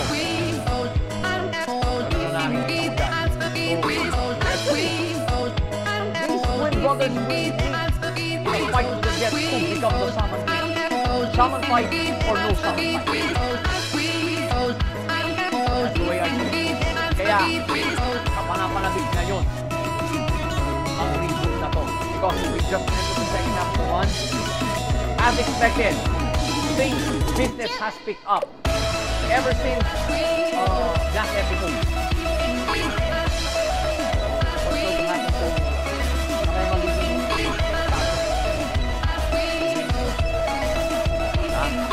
So again, Shaman King 2021, episode 28. Baga.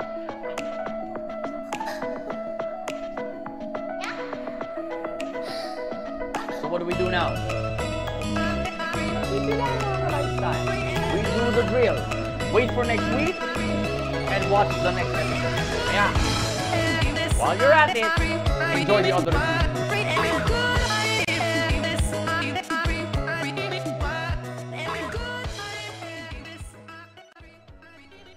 Hindi pala kalaban nito. Yung angel na sumalubong kay Mirai during the final scene of last episode. His name is Revel. Siya pala ang angel ni Saki. Yung love interest ni Mirai. Sinabi na kagad ni Nase nung nakita sila ni Revel. Saki doesn't need to throw a red arrow at him. Talagang may feelings na siya kay Saki. So, nagkabistuhan. Rebel will do everything he can to protect Saki. Unang-una, walang wings si Saki. Kasi first rank angel lang si Revel. And she doesn't shoot white arrows. So, kaya nga. Only special rank angels can grant white arrows Katulad ni Nase kay Mirai. Sinuggest ni Revel na that all four of them should work together. Kasi, ang pinaka-threat sa kanilang lahat ngayon ay si Metropoliman, whose angel's name, revealed in this episode, is named Misa. Metropoliman, while this was going on, hatched a plan to gather all the god candidates together. So, nagpalabas siya ng isang video announcing that he will meet all of them in this baseball stadium. So, napanood naman nila Mirai, Saki, Nase at ni Rebel to. So, nag-usap-usap sila. Sabi ni Rebel, obviously, it's a trap. Agree si Mirai. Now, ayaw siyang papuntahin doon ni Saki. Well, Saki has good reason. Kasi, nakita na rin niya na trap ito. Pero, later on, in-explain ni Mirai na we know it's a trap, but I have to learn something. So, nagtiwala naman sa kanya agad si Rebel. Pumunta sila Mirai at Saki lang sa stadium. Hindi kasama yung mga angels nila. Kasi makahalata ng mga ibang god candidates. Excuse me. On the day of the meet-up, so, nandun na sila lahat. Okay? Even, well, Mirai and Saki are there. Nag-ano sila ng inactivate nila yung parang lifeline nilang dalawa, which was created, which Rebel have created para na-safeguard yung na-safeguard si Saki basically kasi she doesn't have any wings, she has no means of escape, pero si Mirai meron. So, final scene, merong lumitaw na dalawang Metropolitan men, and they took aim at Metropolitan himself.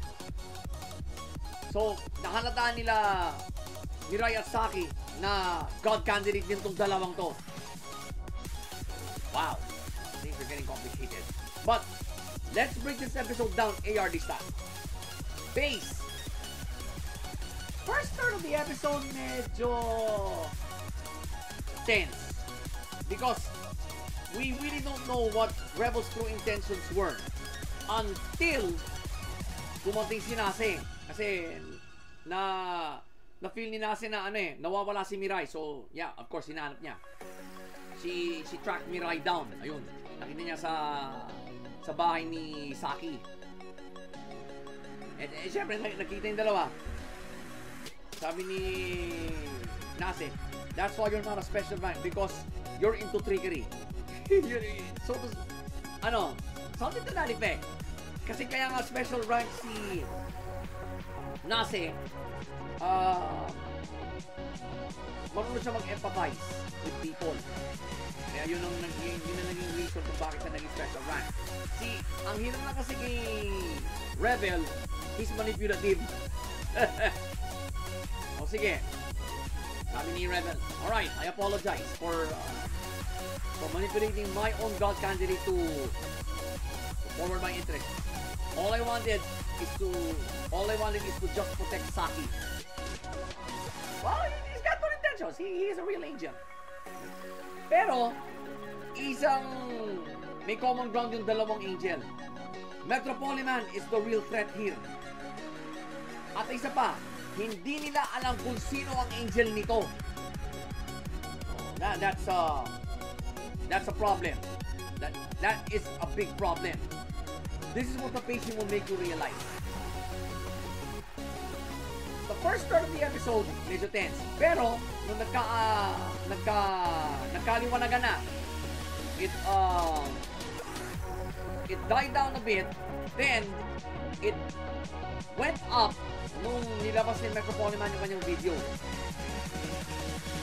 Well, he's slowly becoming the main villain here. Kasi in-explain na nga in-explain na nga ng mabuti ni Rebel. God should bring happiness to everyone. Not like this. He's got a point. If there's anyone who should become the new God, it should be a tolerant and happy one. That's what he's trying to impart through the pacing of this episode. Talagang hindi dapat maging Diyos itong si Metropolitan because he will throw the world into chaos, obviously.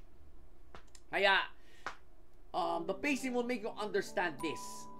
Kaya sa middle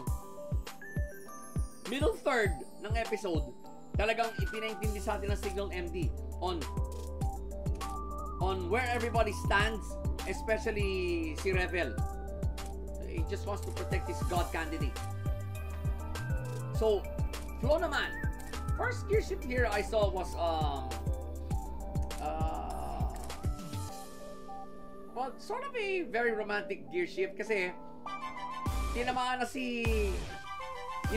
si Mirai ng Red Arrow ni Saki. Hindi pa alam ni Rebel na talagang may feelings na itong si Mirai kay Saki. Kumbaga, minagnify lang. So, Mirai got to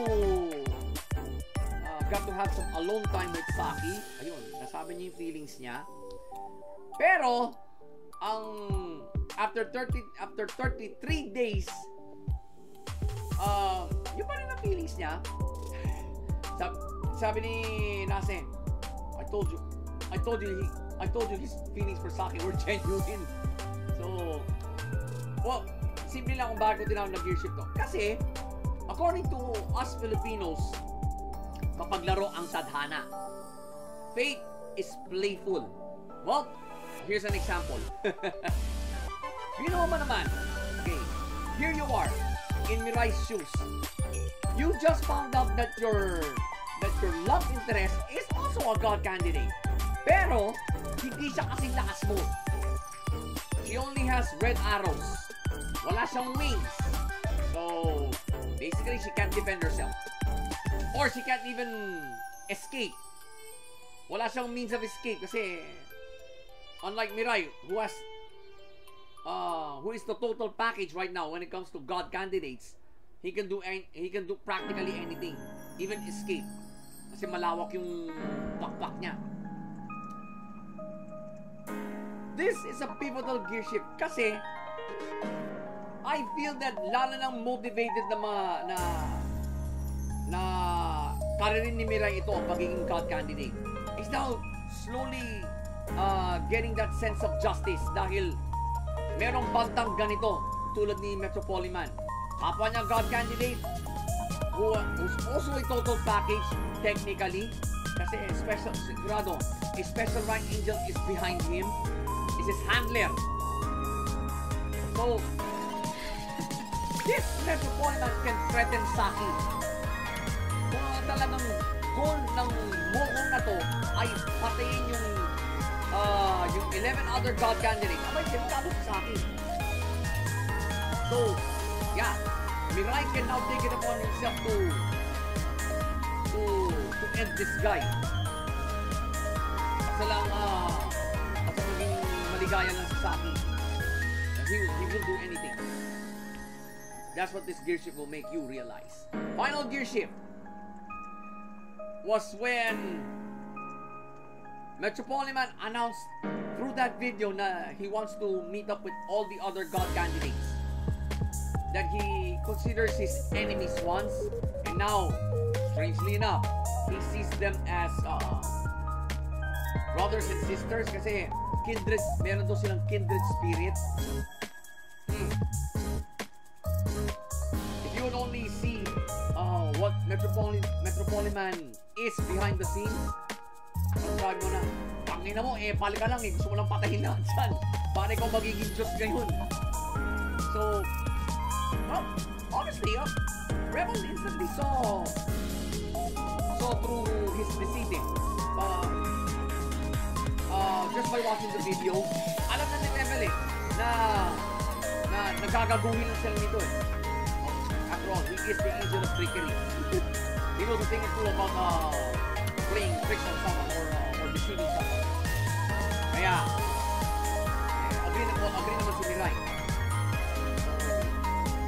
Why did I call this a gear shift? Well, simple lang. Metropoliman will do everything he can to eliminate the other god candidates para wala siyang kompetensya. Para automatically siya ang magiging god. You do not want a man as evil as this to become god. Wala siyang sasantuhin. So, yun ang rationale ni Revel. We do not want this guy to become God. Patay tayong lahat. Human or angel man. Yeah, he's got a point. And Mirai also agrees. And eventually, si Nase and then si Saki na talagang we gotta do something about this guy. That's what this gearship will make you realize. Kaya, pivotal gearship ito. Because, will his plan work? I don't think so. Kasi, hindi dinala nila Mirai at Saki ang kanilang mga angel. Talagang, they went undercover for this. Di ba halata ni Metropolis Man na merong dalawang god candidates sa audience. Di ba nila sila nasa rebel eh. Nagtiwala lang yung dalawang angel sa kanila dalawa. Kaya, so these gearshifts that I saw, definitely will play a role down the line for Anime. Yeah, equal sila pa rin. They will both gearshifts will have an impact on this anime. Let's see how it goes down. Plot-wise,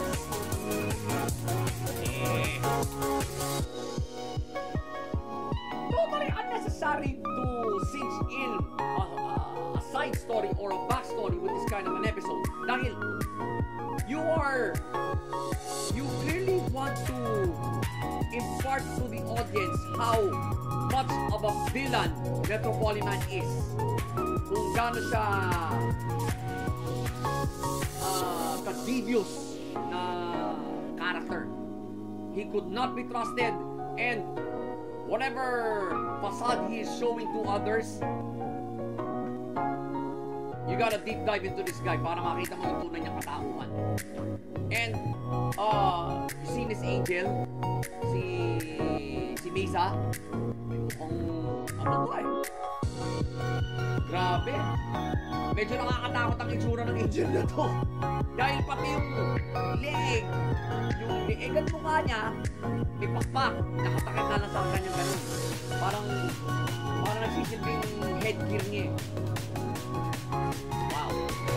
If you're an angel and you have 6 wings, parang yun ang bilang ko eh. Kumidisip ka! Hey! Grabe. And ito yung special run ito, kahilera ni Nase. You would think twice. This is not the plot design. It's actually telling you. Metropolitan's angel is quite intimidating. Probably to match his villainy. More likely. Or, siguro, willing victim si Mesa rito. Ito pa naman yung napaka sa kanyang tao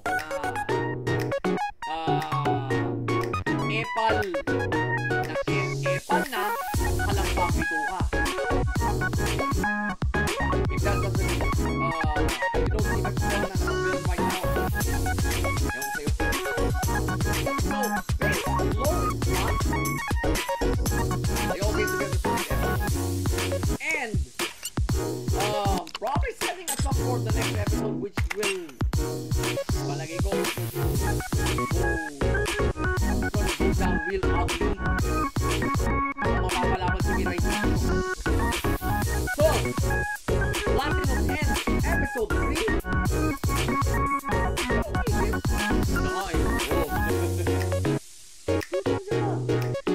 Here's another thing why I gave it a 2 thumbs up. Meron siyang funny moment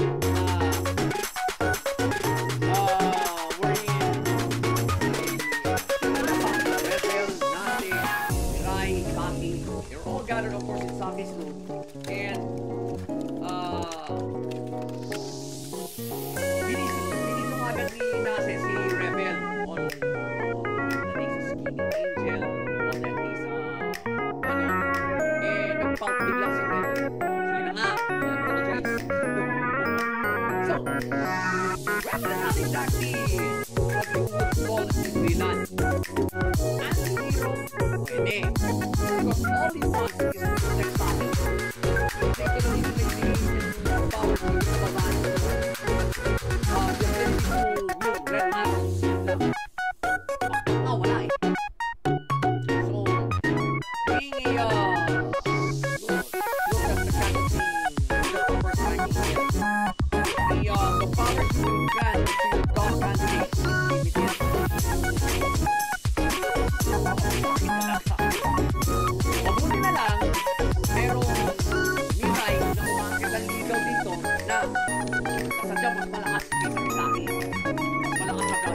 technically. Kaya, sa akin sa lang ito. So, of course, due to Nas's wholesomeness, medyo nag-tone down na si Rebel. And, well, hindi naman may consider one of the good guys kasi with his knowledge and experience of trickery, he can easily see through Metro Polyman's facade. This is a trap.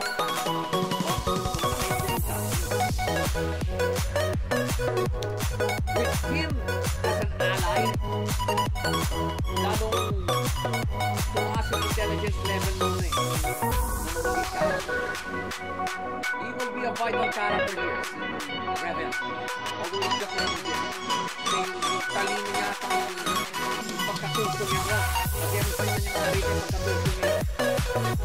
We can now, the good guys can now walk on the bad guys whenever we need through Rebel. Yeah. That's the character dito. So again, Platinum End Episode 3.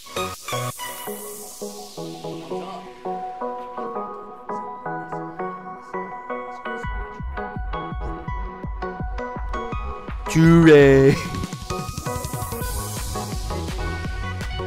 But anyway, what do we do now mga ka-lifestyle? Simple lang. We do the drill. We wait for next week and watch the next episode. Kapanapanabig din. Papasabak na mga bida natin. So, while you're waiting for that, enjoy the other reviews in this digest.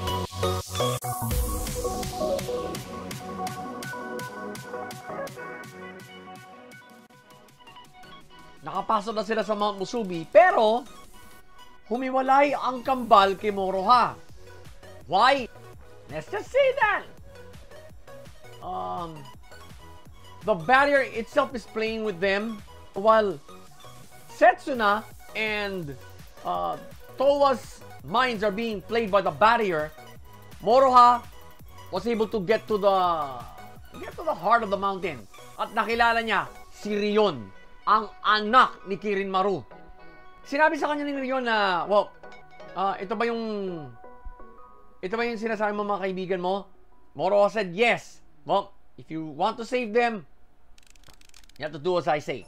So, yun nga. Pumasok ka sa portal na yan. Yan. Masasabon mo na sila. Whether it was Moroha's choice or not, she got dragged into that hole. While she was about to save the two, meron siya nadaanan na parang floating island. Nakita niya mga magulang niya, Inuyasha at si Kagome. So, nagtaka siya ba? Teka, anong ginagawa ng nanay at tatay ko rito?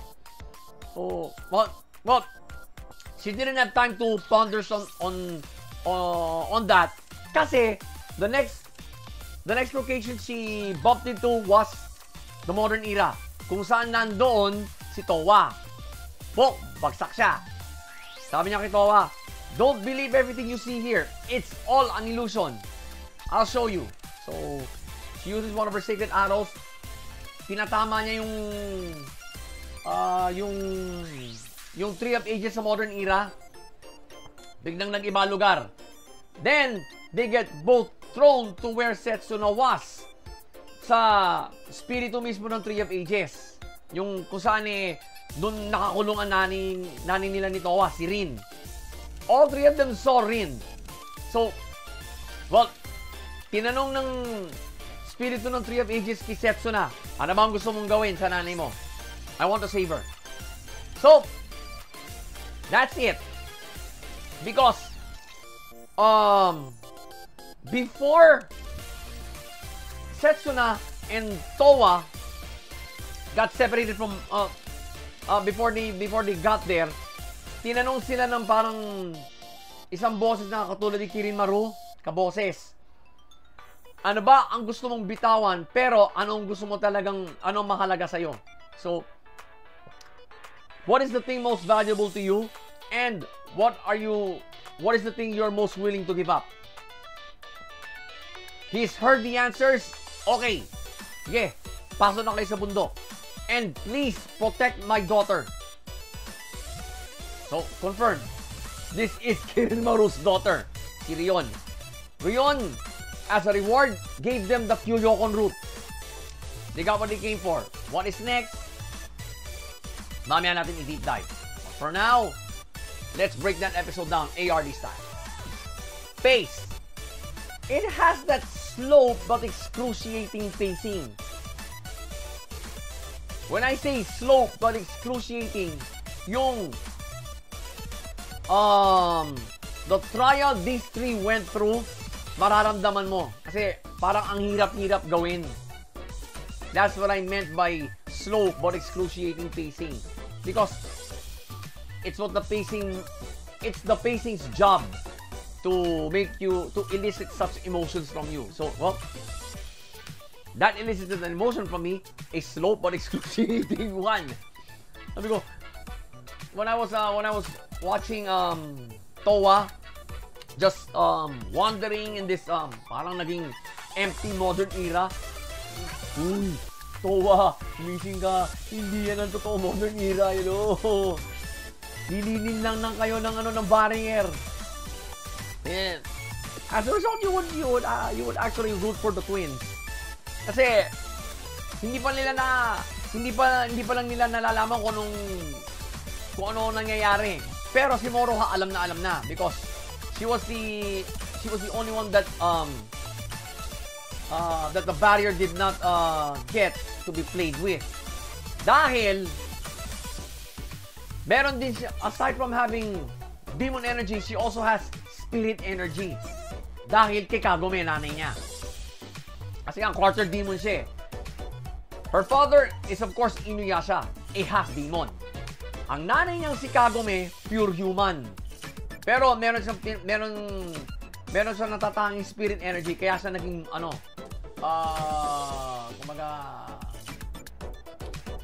priestess.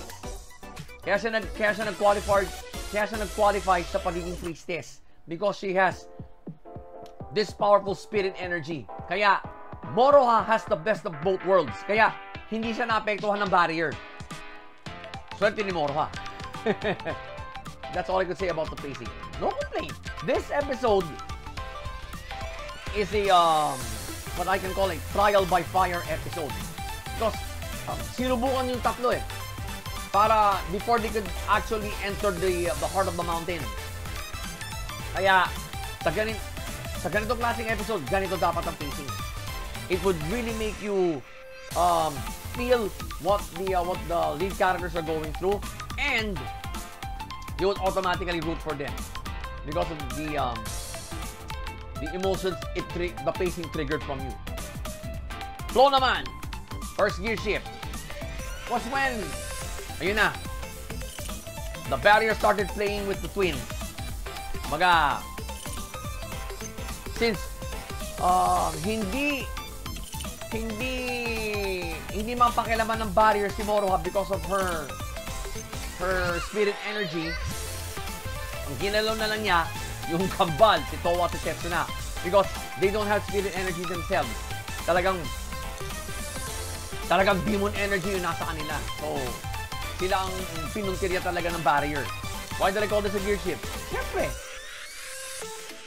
it actually triggered the episode.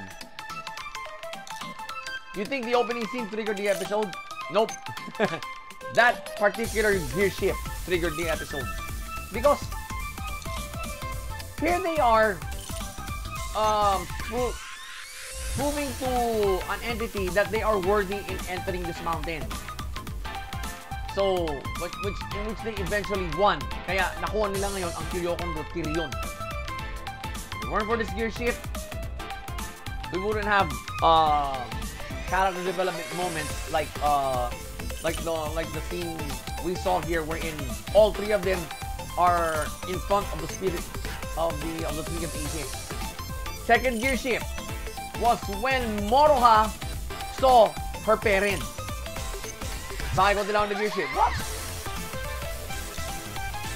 Na-spark yung pananabik ng bata sa kanyang mga magulang. Because she was still an infant when Sesshomaru encased her parents in that rainbow pearl. Yung rainbow pearl na dinukot ni Sesshomaru kay Inuyasha noon during the it has been shown several times already in this series alone. Kasi yun ang it's one of the events that triggered Yashahime. You can see that despite her outgoing nature, Moroha misses her parents.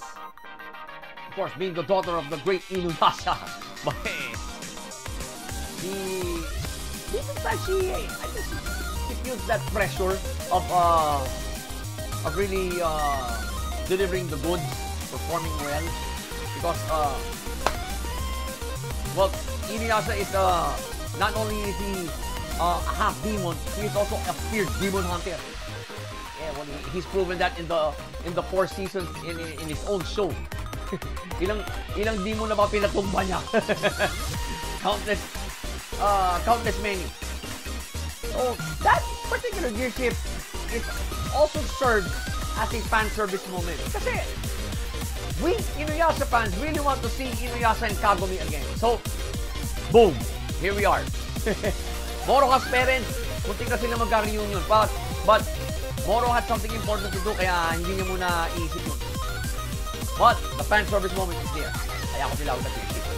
Final gear shift was well, everybody realized what they want the most and what they're willing to let go of to get it. That was the time yung nagsalita yung boses ni Kirin-Maru that he's heard the answers already. He's satisfied. Sige, inabayan na niyang pumasok sa loob ng bundok yung taklo. Sabay-sabay. I see that as a character development gear shift. Bakit? Kasi it just affirms the goals, lalo na kay Towa. She just wants to protect her sister. Si Setsuna, she wants to free her mother. Of course, nanay nila ni Towa. Moroha, she wants to protect her friends. Well, the twins are not just friends to her, they're family. Mga pinsang buuda ko. Just goes to show you that their goal of killing Kirin-Maru is now more urgent than ever. Dahil because of this trial, nakuha nila ang Kyuyokon root. Ibinigay sa kanila ni Rion. As a reward also for freeing her. Kasi ang nagpulong sa kanya doon, walang iba kundi yung tatay niya, si Kirin-Maru. So, siguro sinabi lang ng boses ni Kirin-Maru na protect my daughter at all costs. You know, if you deep dive into that, Kirin-Maru also has a form in the modern era. Si Mr. Kirin, yung class advisor dati ni Towa, that's also Kirin-Maru. Kumbaga, he acts like Riku, pero nasa ibang timeline. You know how Riku works kasi we've all seen that backstory sequence in this episode where talagang yung naputol niya sungit talagang binalibag ni Kirin-Maru sa sahig. Eventually, namuong ganon, naging tao. Ayun, si Riku na. So, right there and then, but naging utusan na siya ni Zero. Sabi ni Zero sa kanya, tapos mo itong braso ng ako dito. Eh, tinatanong niya ni Riku kung saan ba niya pwede makapunto. He actually threw that severed arm into the into that well wherein naglalabas-masok dati si Kagome doon. That's the same well. I forgot. The Bone Eater's Well. Yun. Bone Eater's Well. Doon yung binagsak. You know, come to think of it, siguro, the severed arm became Mr. Kirin. Posible. Because it's still a part of Kirin-Maru's body. Eh, yung sungay nga naging Riku. Ito pa kayang braso na pinutol ng Great Dog Demon. It's possible. Talaga, i-deep dive nyo na maigi. How did Mr. Kirin exist in that world? alalahanin nyo, during episode 23 of season 1, very familiar si Mr. Kirin sa parang papasok na comment na ganon. You can tell that that was Kirin Maru. Si Mr. Kirin. Kirin ang last name eh. Makalata na kayo. This is Kirin Maru. Pero, based on what we just saw in that backstory sequence and yung, well, the actual final scene wherein Mr. Kirin held the modern era Tree of Ages. Tinatuloy niya kung ano man nangyayari. Am I now an anomaly in this world? Naalala ko ngayon tuloy yung final scene. Okay. You would think of it this way. Ganito yan, ha? So, itinapon ni Riku yung naputol na braso ni Kirin Maru doon sa Bone Eater's Well. And there's this guy named Mr. Kirin in the modern era who also happens to be Towa's former class advisor. Na ngayon, he knows that tree na nakabalot sa talisman is the Tree of Ages. He knows what it can do. So, we can now safely conclude that Mr. Kirin is Kirin Maru's extension, tulad ni Riku. But I don't think Kirin Maru can spy on the modern era kasi masyado ng malayo. Pero, since him and Riku are in the same era, he can do that. Conclusion, there is a limit to Kirin Maru's powers. Kaya, nag-deep dive natin ang maigi yung final scene. At kinunik natin dun sa backstory sequence ni Kirin Maru. Right after the Great Dog Demon gave him his most humiliating defeat. Abay, binuba naman. Putulang ka na ng sungay, pinutulang ka pa ng braso. At the Great Dog Demon actually left him for dead. Dahil, hindi siya tinuluyan. Dahil nanonood si Rion noon at the time. So, parang, teka muna. We stop here. Your child is watching. And, well, the Great Dog Demon feels that he's won against Kirin Maru. Why force the issue? Why kill the father in front of his own daughter? Parang hindi na tama eh. So, the Great Dog Demon made the right call there. Kaya naging pinaka nakakayang pagkatalo ni Kirin Maru yun. He hasn't forgotten that loss. Probably for it was 600 years ago. So, for 600 years, hindi siya makamove on sa pagkatalo yun. Kaya, gano'n lang katindi ang galit niya sa bloodline ng Great Dog Demon. That's why, as much as possible, he wants to kill Sesshomaru. He also wants to kill Inuyasha. Parang anak ng Great Dog Demon doon. Kaya, to be killed by technically, the Great Dog Demon's granddaughters would probably be it won't only be his most humiliating defeat ever. It might be his last. So, lahat pwede mangyari. So, these 3 gearshifts that I saw will play a role down the line in Season 2. Especially the last one. Kasi nakuha na nilang siyo ko doon. Pwede natin gawa ng espada si Towa para matalo natin si Kirin Maru. Para maitumba na natin yung hayop na yan. So, plot-wise. Teka. There is a backstory sequence here. Planchado. Kung medyo rough kasi yung transition from main continuity to backstory sequence, then back to main continuity. I saw rough edges there. Hindi suabe yung pagkaka-transition into and out from the backstory sequence. As well, that backstory sequence is vital to the episode. Bakit? Kasi we now know how Riku was born, and if you tie that to the final scene, we now know where Mr. Kirin came from. Kung bakit yung memories ni Kirin Maru, meron siya. The severed arm. Na tinapon ni Rico doon sa Bone Eater's Well. Kaya pala napunta sa... So, in essence, napunta na modern era yun. Natapon sa modern era. If the plot weren't this ironed out, hindi natin madigdag na mabuti. So, but everything is still up in the air. Marami pang pwede mangyari. Because we're only 4 episodes in. Siguro marami pang revelations ang lalabas dito. Tandaan nyo, Yashahime has just been announced as a 24... Yashahime Season 2 has been recently announced as a 24 episode run.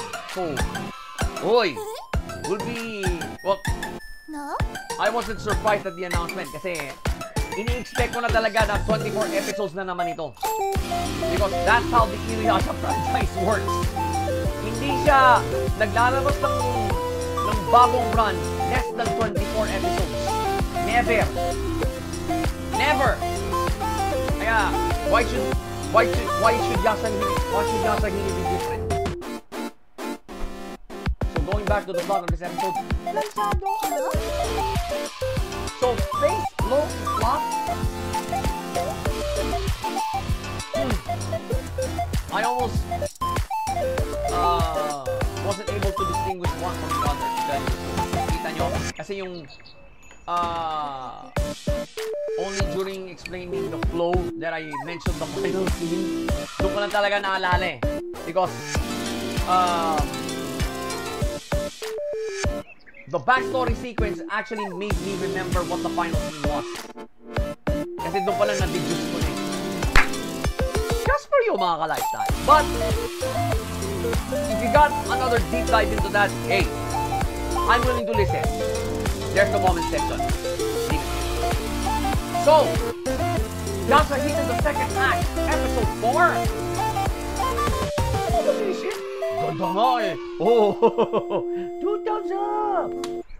Here's another reason why I gave it the 2 thumbs up. Because, yung battle, yung laban nila Kirin Maru at ng Great Dog Demon, that was a really satisfying sequence. Biro mo, for a demon as arrogant as Kirin Maru to be humiliated like this by the Great Dog, by an adversary he has met for the first time, right there and then. Hindi nga siya naka-move on sa pagkatalog. It kept him angry. It kept him evil for 600 years because of that loss. Pero pinutunan na kasi ng sumay, pinutunan pa siya ng kamay, ng braso. Wow! Kung hindi siguro nanonood si Rion noon, malamang tinuluyan na siya ng Great Dog Demon right there. Hawak pa ng Great Dog Demon ng Tesaiga nun eh. Yun ang if you would see the weaponry the Great Dog Demon has when he faced off with Kirin Maru, Tesaiga yun eh. That's the Tesaiga! Yun ang ginamit niya. It was a very satisfying sequence. Imagine if the girls can do the same thing, this same thing to Kirin Maru. That would be more satisfying. I would love to see that. I would love to. I am dying to see that kind of a sequence. Kaya binigyan ko ng 2 thumbs up ito. So again, Yashahime the second act, episode 4. 2 thumbs up.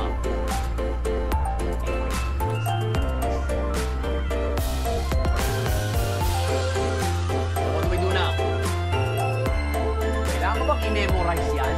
We do the drill. We wait for next week and watch the next episode.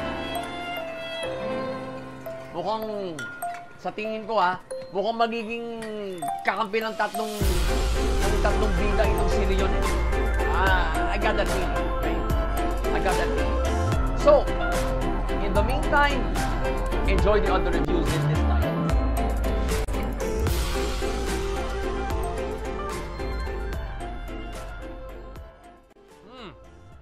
we start off with Shin receiving a report from obviously his second in command now, kasi lieutenant siya. Several moments before he puts his signature on that, he sees Frederica half awake and half naked. So, nakita niya yung mga iba niyang kasama, tinapos si Frederica doon. So, sigurado, nagising na si Frederica because all of a sudden, she's several feet into the air being thrown at someone. So, it was a really funny moment. But, after that, of course, the 86 are all reunited again because of their superior, yung babae. Kaya pala, she wants all the 86 back in her unit dahil siya pala ang magsi-spearhead ng isang malakihang strike force that will prepare for the impending Legion all-out attack. Kasi winarningan na sila before ni Shin that the Legion will be going all out sooner or later. So naghahanda na sila. And dinibrief niya yung commanding officer nila sila. And Shin gave his insights on how the Reagan Leaps, yung parang juggernaut, parang Federacy version ng juggernaut ng Republic, on how it feels and how it operates. Sinabi lang niya they're like juggernauts. Pero sinabi naman din niya na, well, they're more mobile, they're highly maneuverable than the versions of the Republic. And pero nagkaroon ng complaint si Corena at si I forgot that long-haired girl's name. Medyo lagyan ng konti pang comfort for the pilot. So, well, their commanding officer took that into consideration kasi siya mismo nag-design nito. She also explained here on why and what motivated her to design the Reagan Leaps. Like Shin and the other 86, she also started out at 15. Batang-bata. And lahat ng mga naging kasabay niya noon, puro patay na ngayon. If they this was the time when the Legion first invaded. So ang ginagamit pa nila noon mga yung mga Jarmagander na super bagal. Kung meron man lumabas na mas mabilis na version ng machine na to, sigurado yung mga iba niyang kasama buhay pa hanggang ngayon. And that was 10 years ago. So this now motivated her to design the Reagan Leap. Kinuha lang niya yung sobrang human rights violating na design ng Republic, yung Juggernaut. Ito naging basis niya doon sa Reagan Leaf. Now, based on Shin's opinion, mas madaling imaning obra itong version ng Federacy. Later on, Federica apologized for her actions that morning. Kasi talagang siguro force of habit, and well, something to this effect, she promised never to do it again. Tinanong siya ni Shin kung sino itong Kiri na binagit siya habang naglalakad siya, para pupunas pa ng mata. Yung talagang bagong gising ang itsura. His name, according to Federica, was Kirian Nosen. Pero she assures Shin na hindi niya kamag-anak to. Kasi si Shin, direct descendant ng talagang pamilyang Nosen. Ito, ano lang kumbaga, familial branch, parang ganon. But, ito pa lang si Kirian Nosen, ito ang nagsilbing bodyguard kay Frederica nung siya ang reyna ng Jade Empire. When the Legion first attacked, well, she actually issued the order to the Legion to invade their neighbors. Pero, the citizenry has had enough of her tyranny. So, nagrevolusyon. Drove her family to a hidden fortress. So, well, they were eventually overthrown. Pero, habang nangyayari pa na ito, the Legion was slowly advancing to their location. Kumbaga, out of nowhere, the Legion became autonomous, suddenly thinking for its own purposes. Ooh. This was the scary part of her story. Pero it wasn't a backstory sequence. No, talagang kinikwento niya. While this was all happening, Kiriya's job mainly was to protect her because siya ang reyna. She was the Jade Empire's last queen. Eh, nakita lahat ni Kiriya kung paano pumatay ang Legion. Well, it's probably drove him insane. He was eventually killed by the Legion. And his brain was taken out. Final scene, Shin and Raiden were contemplating on how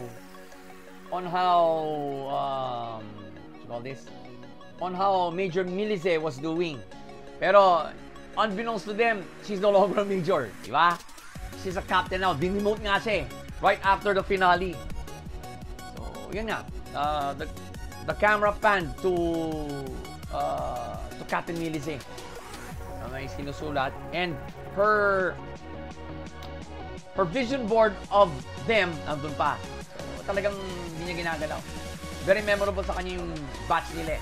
Do we get to see Bloody Regina again? Probably. Kasi these past episodes 2, 3, and 4, doon pala natin siya nakita ulit. So let's break this episode down ARD style. Pace. Tolerable yung slowness ng episode. Most especially nung nagsimulang magkwento si Frederica. It became slow and excruciating. Kahit hindi siya tunay na backstory sequence, talagang while you were listening to Frederica's story in this episode, talagang ako when I was listening to it, I wasn't blinking at all. Yung tipong inaantok ako, no. It was a really disturbing story. For a 10-year-old child to tell such a story, that's disturbing in itself. And the pacing will make you feel this way. I thought, wow, 10 years old pa lang ang batang ito, pero ang ikinikwento niya, not even an adult can do this. She was telling the final days of the Jade Empire practically in this backstory of hers. Yung pagkakakwento niya. Well, if you've seen the episode, parang no reaction si Shin. Parang, okay, sige, tell me more. Parang gano'n lang eh. Sanay siya kasi makanig ng ganitong kwento eh. So, I got no complaints as to the pacing of this episode. It was only when Frederica started telling her story, it all made sense na. Bakit ganitong kabagal yung pacing? It built us up to this story. Kaya, no more complaints. Let's be clear on that. Flow naman. Well, I only saw 2 gear shifts here. First one was was when the 86 reunited. As kasi pinabalik sila lahat ng talagang commanding officer nila to prepare for Shin's prediction of an all-out attack by the Legion. Why did I call this a gear shift? No-brainer, folks. Oh, the 86 are back together. Kaya, should we expect more hardcore action? 99%. Hindi lang si Shin ang nandito na. Si Raiden, si Corena. Sino ba tong dalawa? I actually forgot their names. But anyway, si Tio yung isa. Tio. Tsaka si... I actually forgot that long-haired girl's name.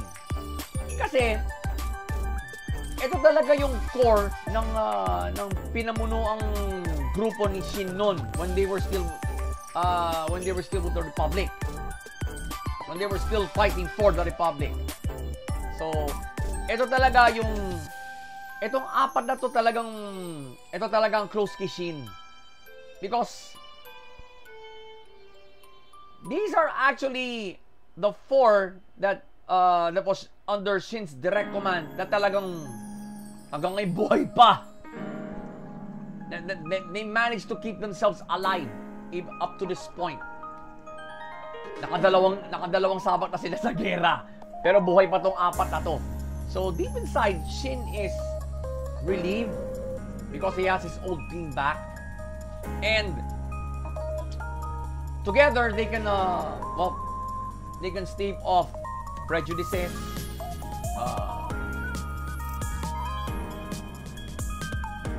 maltreatment. Well, they've experienced that in season 1. Kaya it's great to see them back together again. Kaya ako tinawag na gear shift to. Now, final gear shift was when Frederica started telling her story. Bakit ko tinawag na gear shift yun? Finally, the last ruler of the Jihad Empire has spilled the beans as to what exactly happened during the final days of her empire. And based on her tonality, she's totally holding herself accountable for why the Legion has gotten this strong. Kasi parang asong ulo na pinakawalan mo eh. Parang ganun yung dating yan. So, yeah, she is blaming herself for everything the Legion has done so far. Because she just, proverbially, she let the dogs out and she couldn't call them off. Ano nga nangyari siguro. So, it's an eye-opening gear shift dahil, from Shin's point of view, this is valuable information. Now, Shin knows on how to effectively deal with the Legion. Kasi ito yung mga kwentong hindi kinikwento sa kanila ng Republic. All they're being told is to fight. Fight until they die. In a humane military, you can't do that. But the Republic are scum. And they treat the 86 as pigs. If you're the viewer, you are so glad that these five former 86 are now out of the Republic's hands. Talagang they live the life of freedom and now they decided to go back to the battlefield. Choice na yun. Sabi nga ni Frederica in episode 2, if they want to go back to the battlefield, just let them. Baga, 10-year-old girl respecting the choices of her older brothers and sisters. Not even an adult can do that. Kaya ako tinawag na gear shift to. So, these two gear shifts that I saw, they will play a role down the line in season 2. Especially yung pangalawa. Shin considers Frederica's story as valuable information. Kaya, shut up si Shin eh. Talagang he was actually listening to Frederica's story. Halata mo. Binigyan pa nga niya ng kape, sabi niya. Kanya siguro, okay, start talking. Here's some coffee. I'll just be here listening. Matalino rin si Shin eh. The main male protag, he's a smart guy. He's a sponge. That's what makes him a genius. Now, plot-wise. Isip ko eh, malinis. Bakit? Kasi, you cannot consider Frederica's storytelling sequence to be a backstory one. Kasi, silang dalawa lang naman ni Shin ang pinapakita dun eh. So, you can now consider that sequence a part of the main continuity of the episode. Kaya, malinis pa rin ang plot. Hindi siya nag-veer away, hindi siya nag-step out muna para ikwento ang isa na namang kwento. No! Kasi, the storytelling sequence is powerful enough to deliver the message. But at the same time, it keeps the viewer inside the main continuity of the episode. Kaya,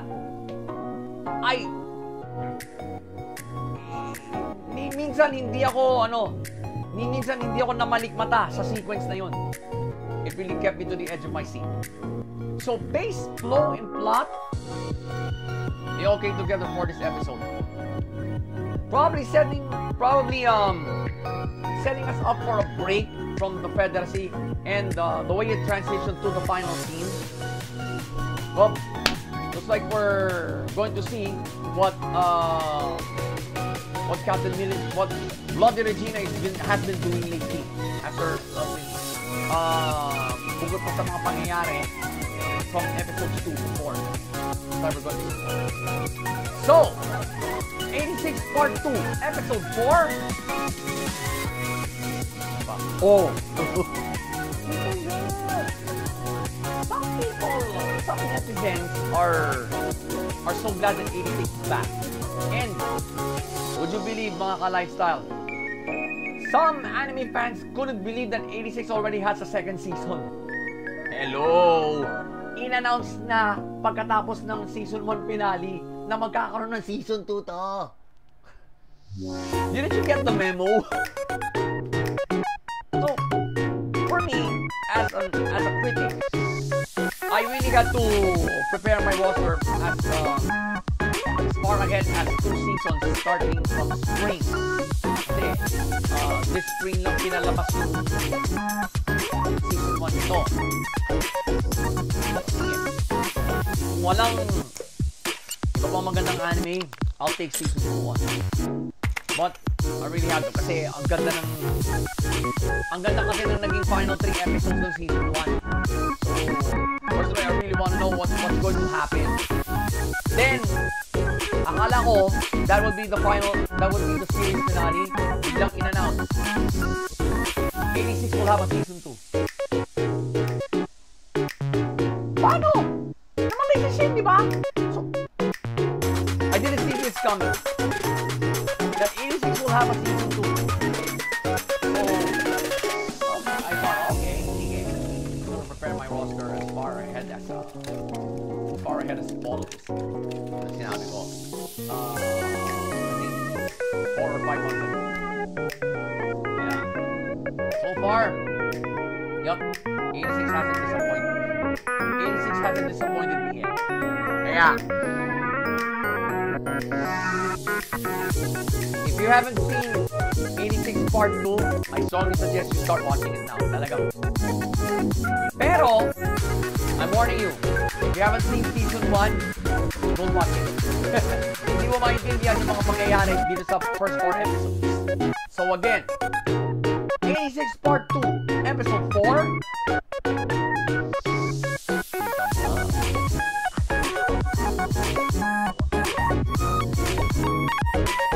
what do we do now? First on lifestyle, we should do the drill.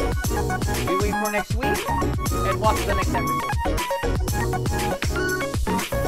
Looks like we're going to see Captain Millicent's turn Kat and Melis's side of this storyline.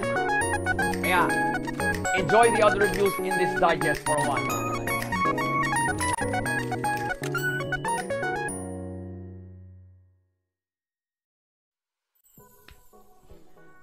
Napadaan ng ating mga lead characters, si Teruto, si Sakura, and their the new member of the gang, si Hiyori, who has made it a point to tag along with her new master.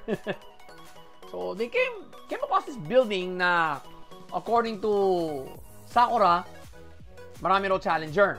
So they're going to go in there and probably challenge every single one of them for Teruto's sake. Pagpasok nila, down lahat. Due to unexplained circumstances. So, well, nagpatawag na ng ambulansya si Sakura, si Sakura, while she was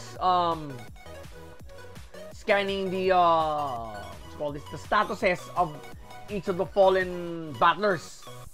Mga card battlers. Pero may nakita siyang email.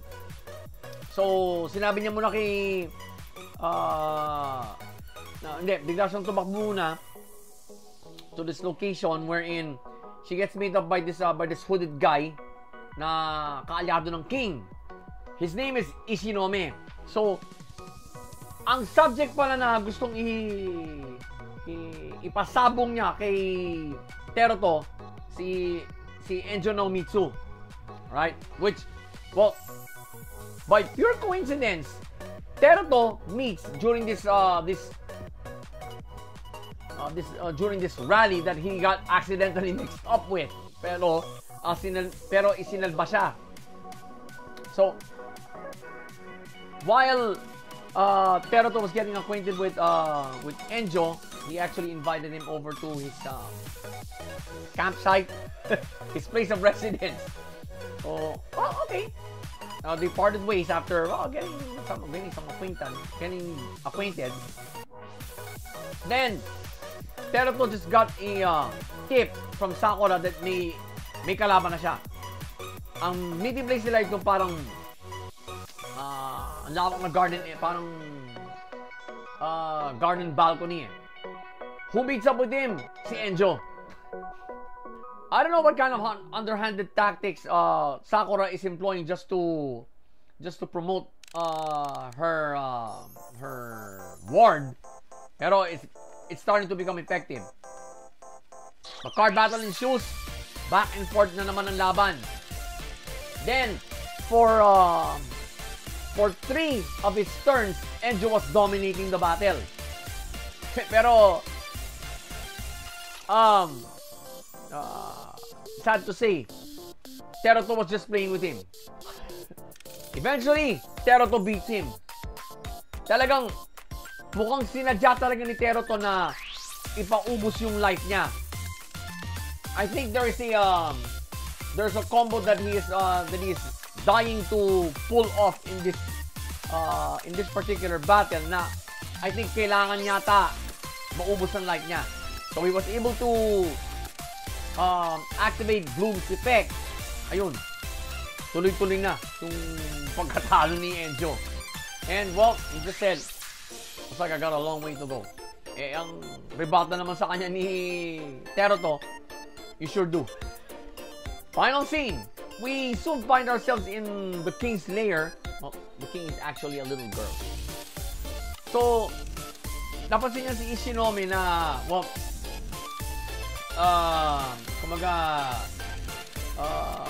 praising Teruto. Oh, sinabi lang ng king, if he is back, I am glad. And she is holding this, wow, this stuffed toy that actually looks like Teruto. Talagang may hinihigpitan niya pa niya lalo yung akap niya dun.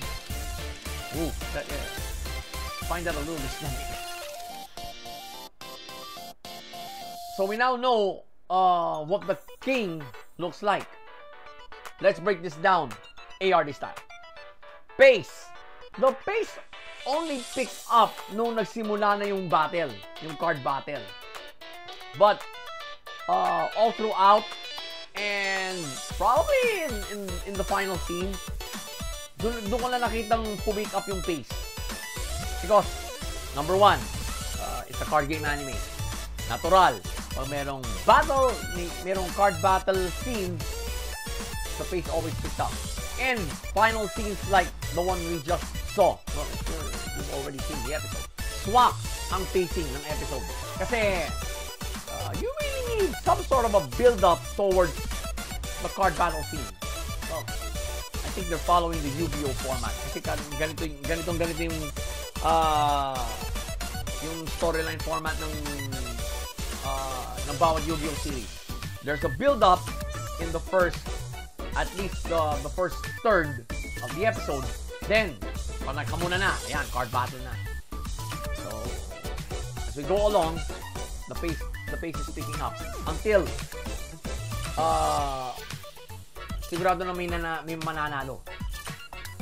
So, I got no complaints with the pacing of this episode kasi sanay ako manood ng mga card game anime. I am a Yu-Gi-Oh fan and player.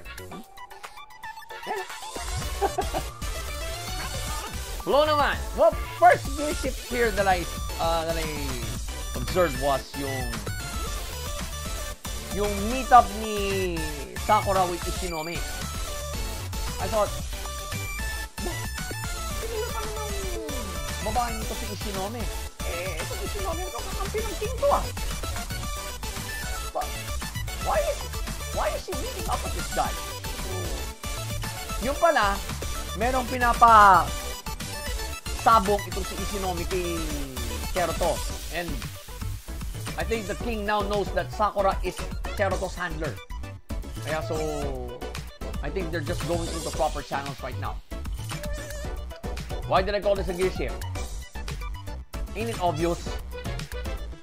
Sakura will go to great lengths as to promote her new ward abilities as a card battler. Well, we all know what happened in the pilot. Tinalo siya nito eh. So, well, if you still remember what Sakura said when Teruto beat her, I am betting everything on you. So right there and then, she now has that commitment of being Teruto's handler. So if you're a handler, kailangan mag-effort ka rin na masarap ng kalaban para sa alaga mo. And that's what obviously he has embraced that role. Even contact people who are allied with the king. Dahil nga si Ishinome. So, i-refer siya ng kalaban. Ayun nga si Enjo pa. Talagang mapaglaro talaga eh. Second gear shift was when Teruto and Enjo met for the second time, pero this time to battle. I don't know why Teruto isn't to fight. Pero si Enjo, oo, nasurpresa sa rito. Siguro hindi sinabi sa kanya ni Sakura kung sino kalaban niya. Ayun nga. And finds out the hard way that Teruto is fucking good. Teruto has what it takes to beat the king. And, well, Enjo found that out firsthand. That's why it was the gear shift. Final gear shift was the final scene. Right? It's a very disturbing gear shift. You can safely conclude that the king really wants Teruto as an opponent. Mukhang naglaban na ang dalawang ito before. And siguro mahigpit yung huling laban nila. And I think Teruto doesn't remember any of it. Kasi I don't know if he has amnesia or something. Well, obvious. Hindi niya matandaan yung nakaraan niya. And Sakura is actually helping him to redeem his memory. That's why I call it a gift. Dahil looks like the king really wants another go at Teruto. Kaya siguro we can think na siya talaga ang nag-refer ng kalaban para kay Teruto just to either soften him up, or see how he has grown as a battler. Either of those two things, or both. These 3 gear shifts that I saw, all 3 of them will play a role in the anime. As far as I'm concerned, Teruto has just earned himself another ally, si Anjo. At malakas na battler. So, he got pushed to the limits here sa battler na to. And talagang, wow. Despite all that, he got his back to the wall. He still had faith in his deck and his abilities as a battler. Kaya niya natalo. Kaya eventually natalo si Andrew. Plot-wise, sa sobrang linis ng plot, you even got to see how what kind of person Teruto is outside of battling. He has his cravings. He loves bread. And he hates school. I've seen this kind of personality before in a card game. And well, what he is in love with the most is battling. I think all aspects of Teruto's personality have been shown in this episode. That's what the plot made me realize. Kasi, well, he won't pay attention to Sakura if it concerns bread. And then, if it concerns battling. Pag pinagsabay mo ang battling at saka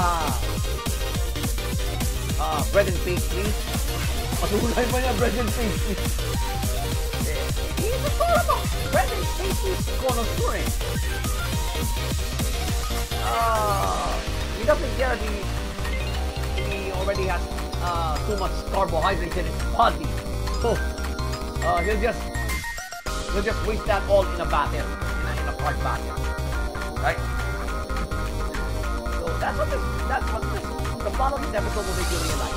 So hindi ganito kalinis ang ganitong classic plot, we might have not explored what kind of a person Teruto is. Yes, he is driven as a battler. He really wants to beat the king. But he's only human. He has to do it. So face, flow, and plot, they all get together for the Teruto. And probably setting us up for more card battles between Teruto and other players, definitely. Or he can actually actually has the initiative to teach Yori the ropes, how to effectively battle. Who knows? So, Build Divide Gold Black, Episode 3.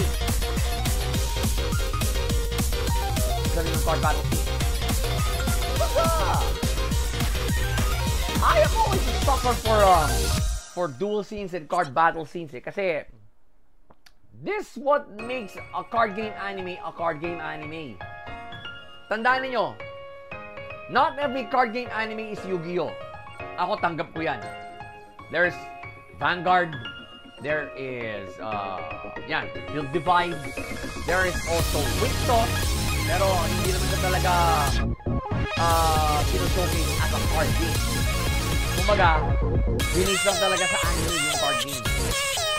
But here, in the case of Build Divide, palagay ko, nauna ang card game dito.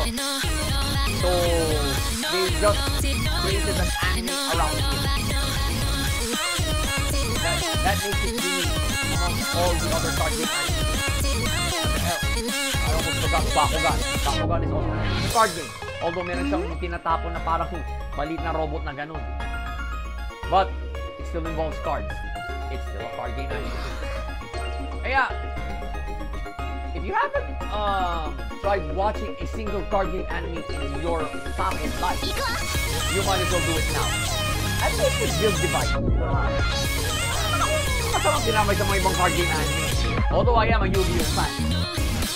Pero, pagdating sa ganito, Build Divide, it's your first time to watch a card game anime, ano mo muna Divide Cold Black, episode 3.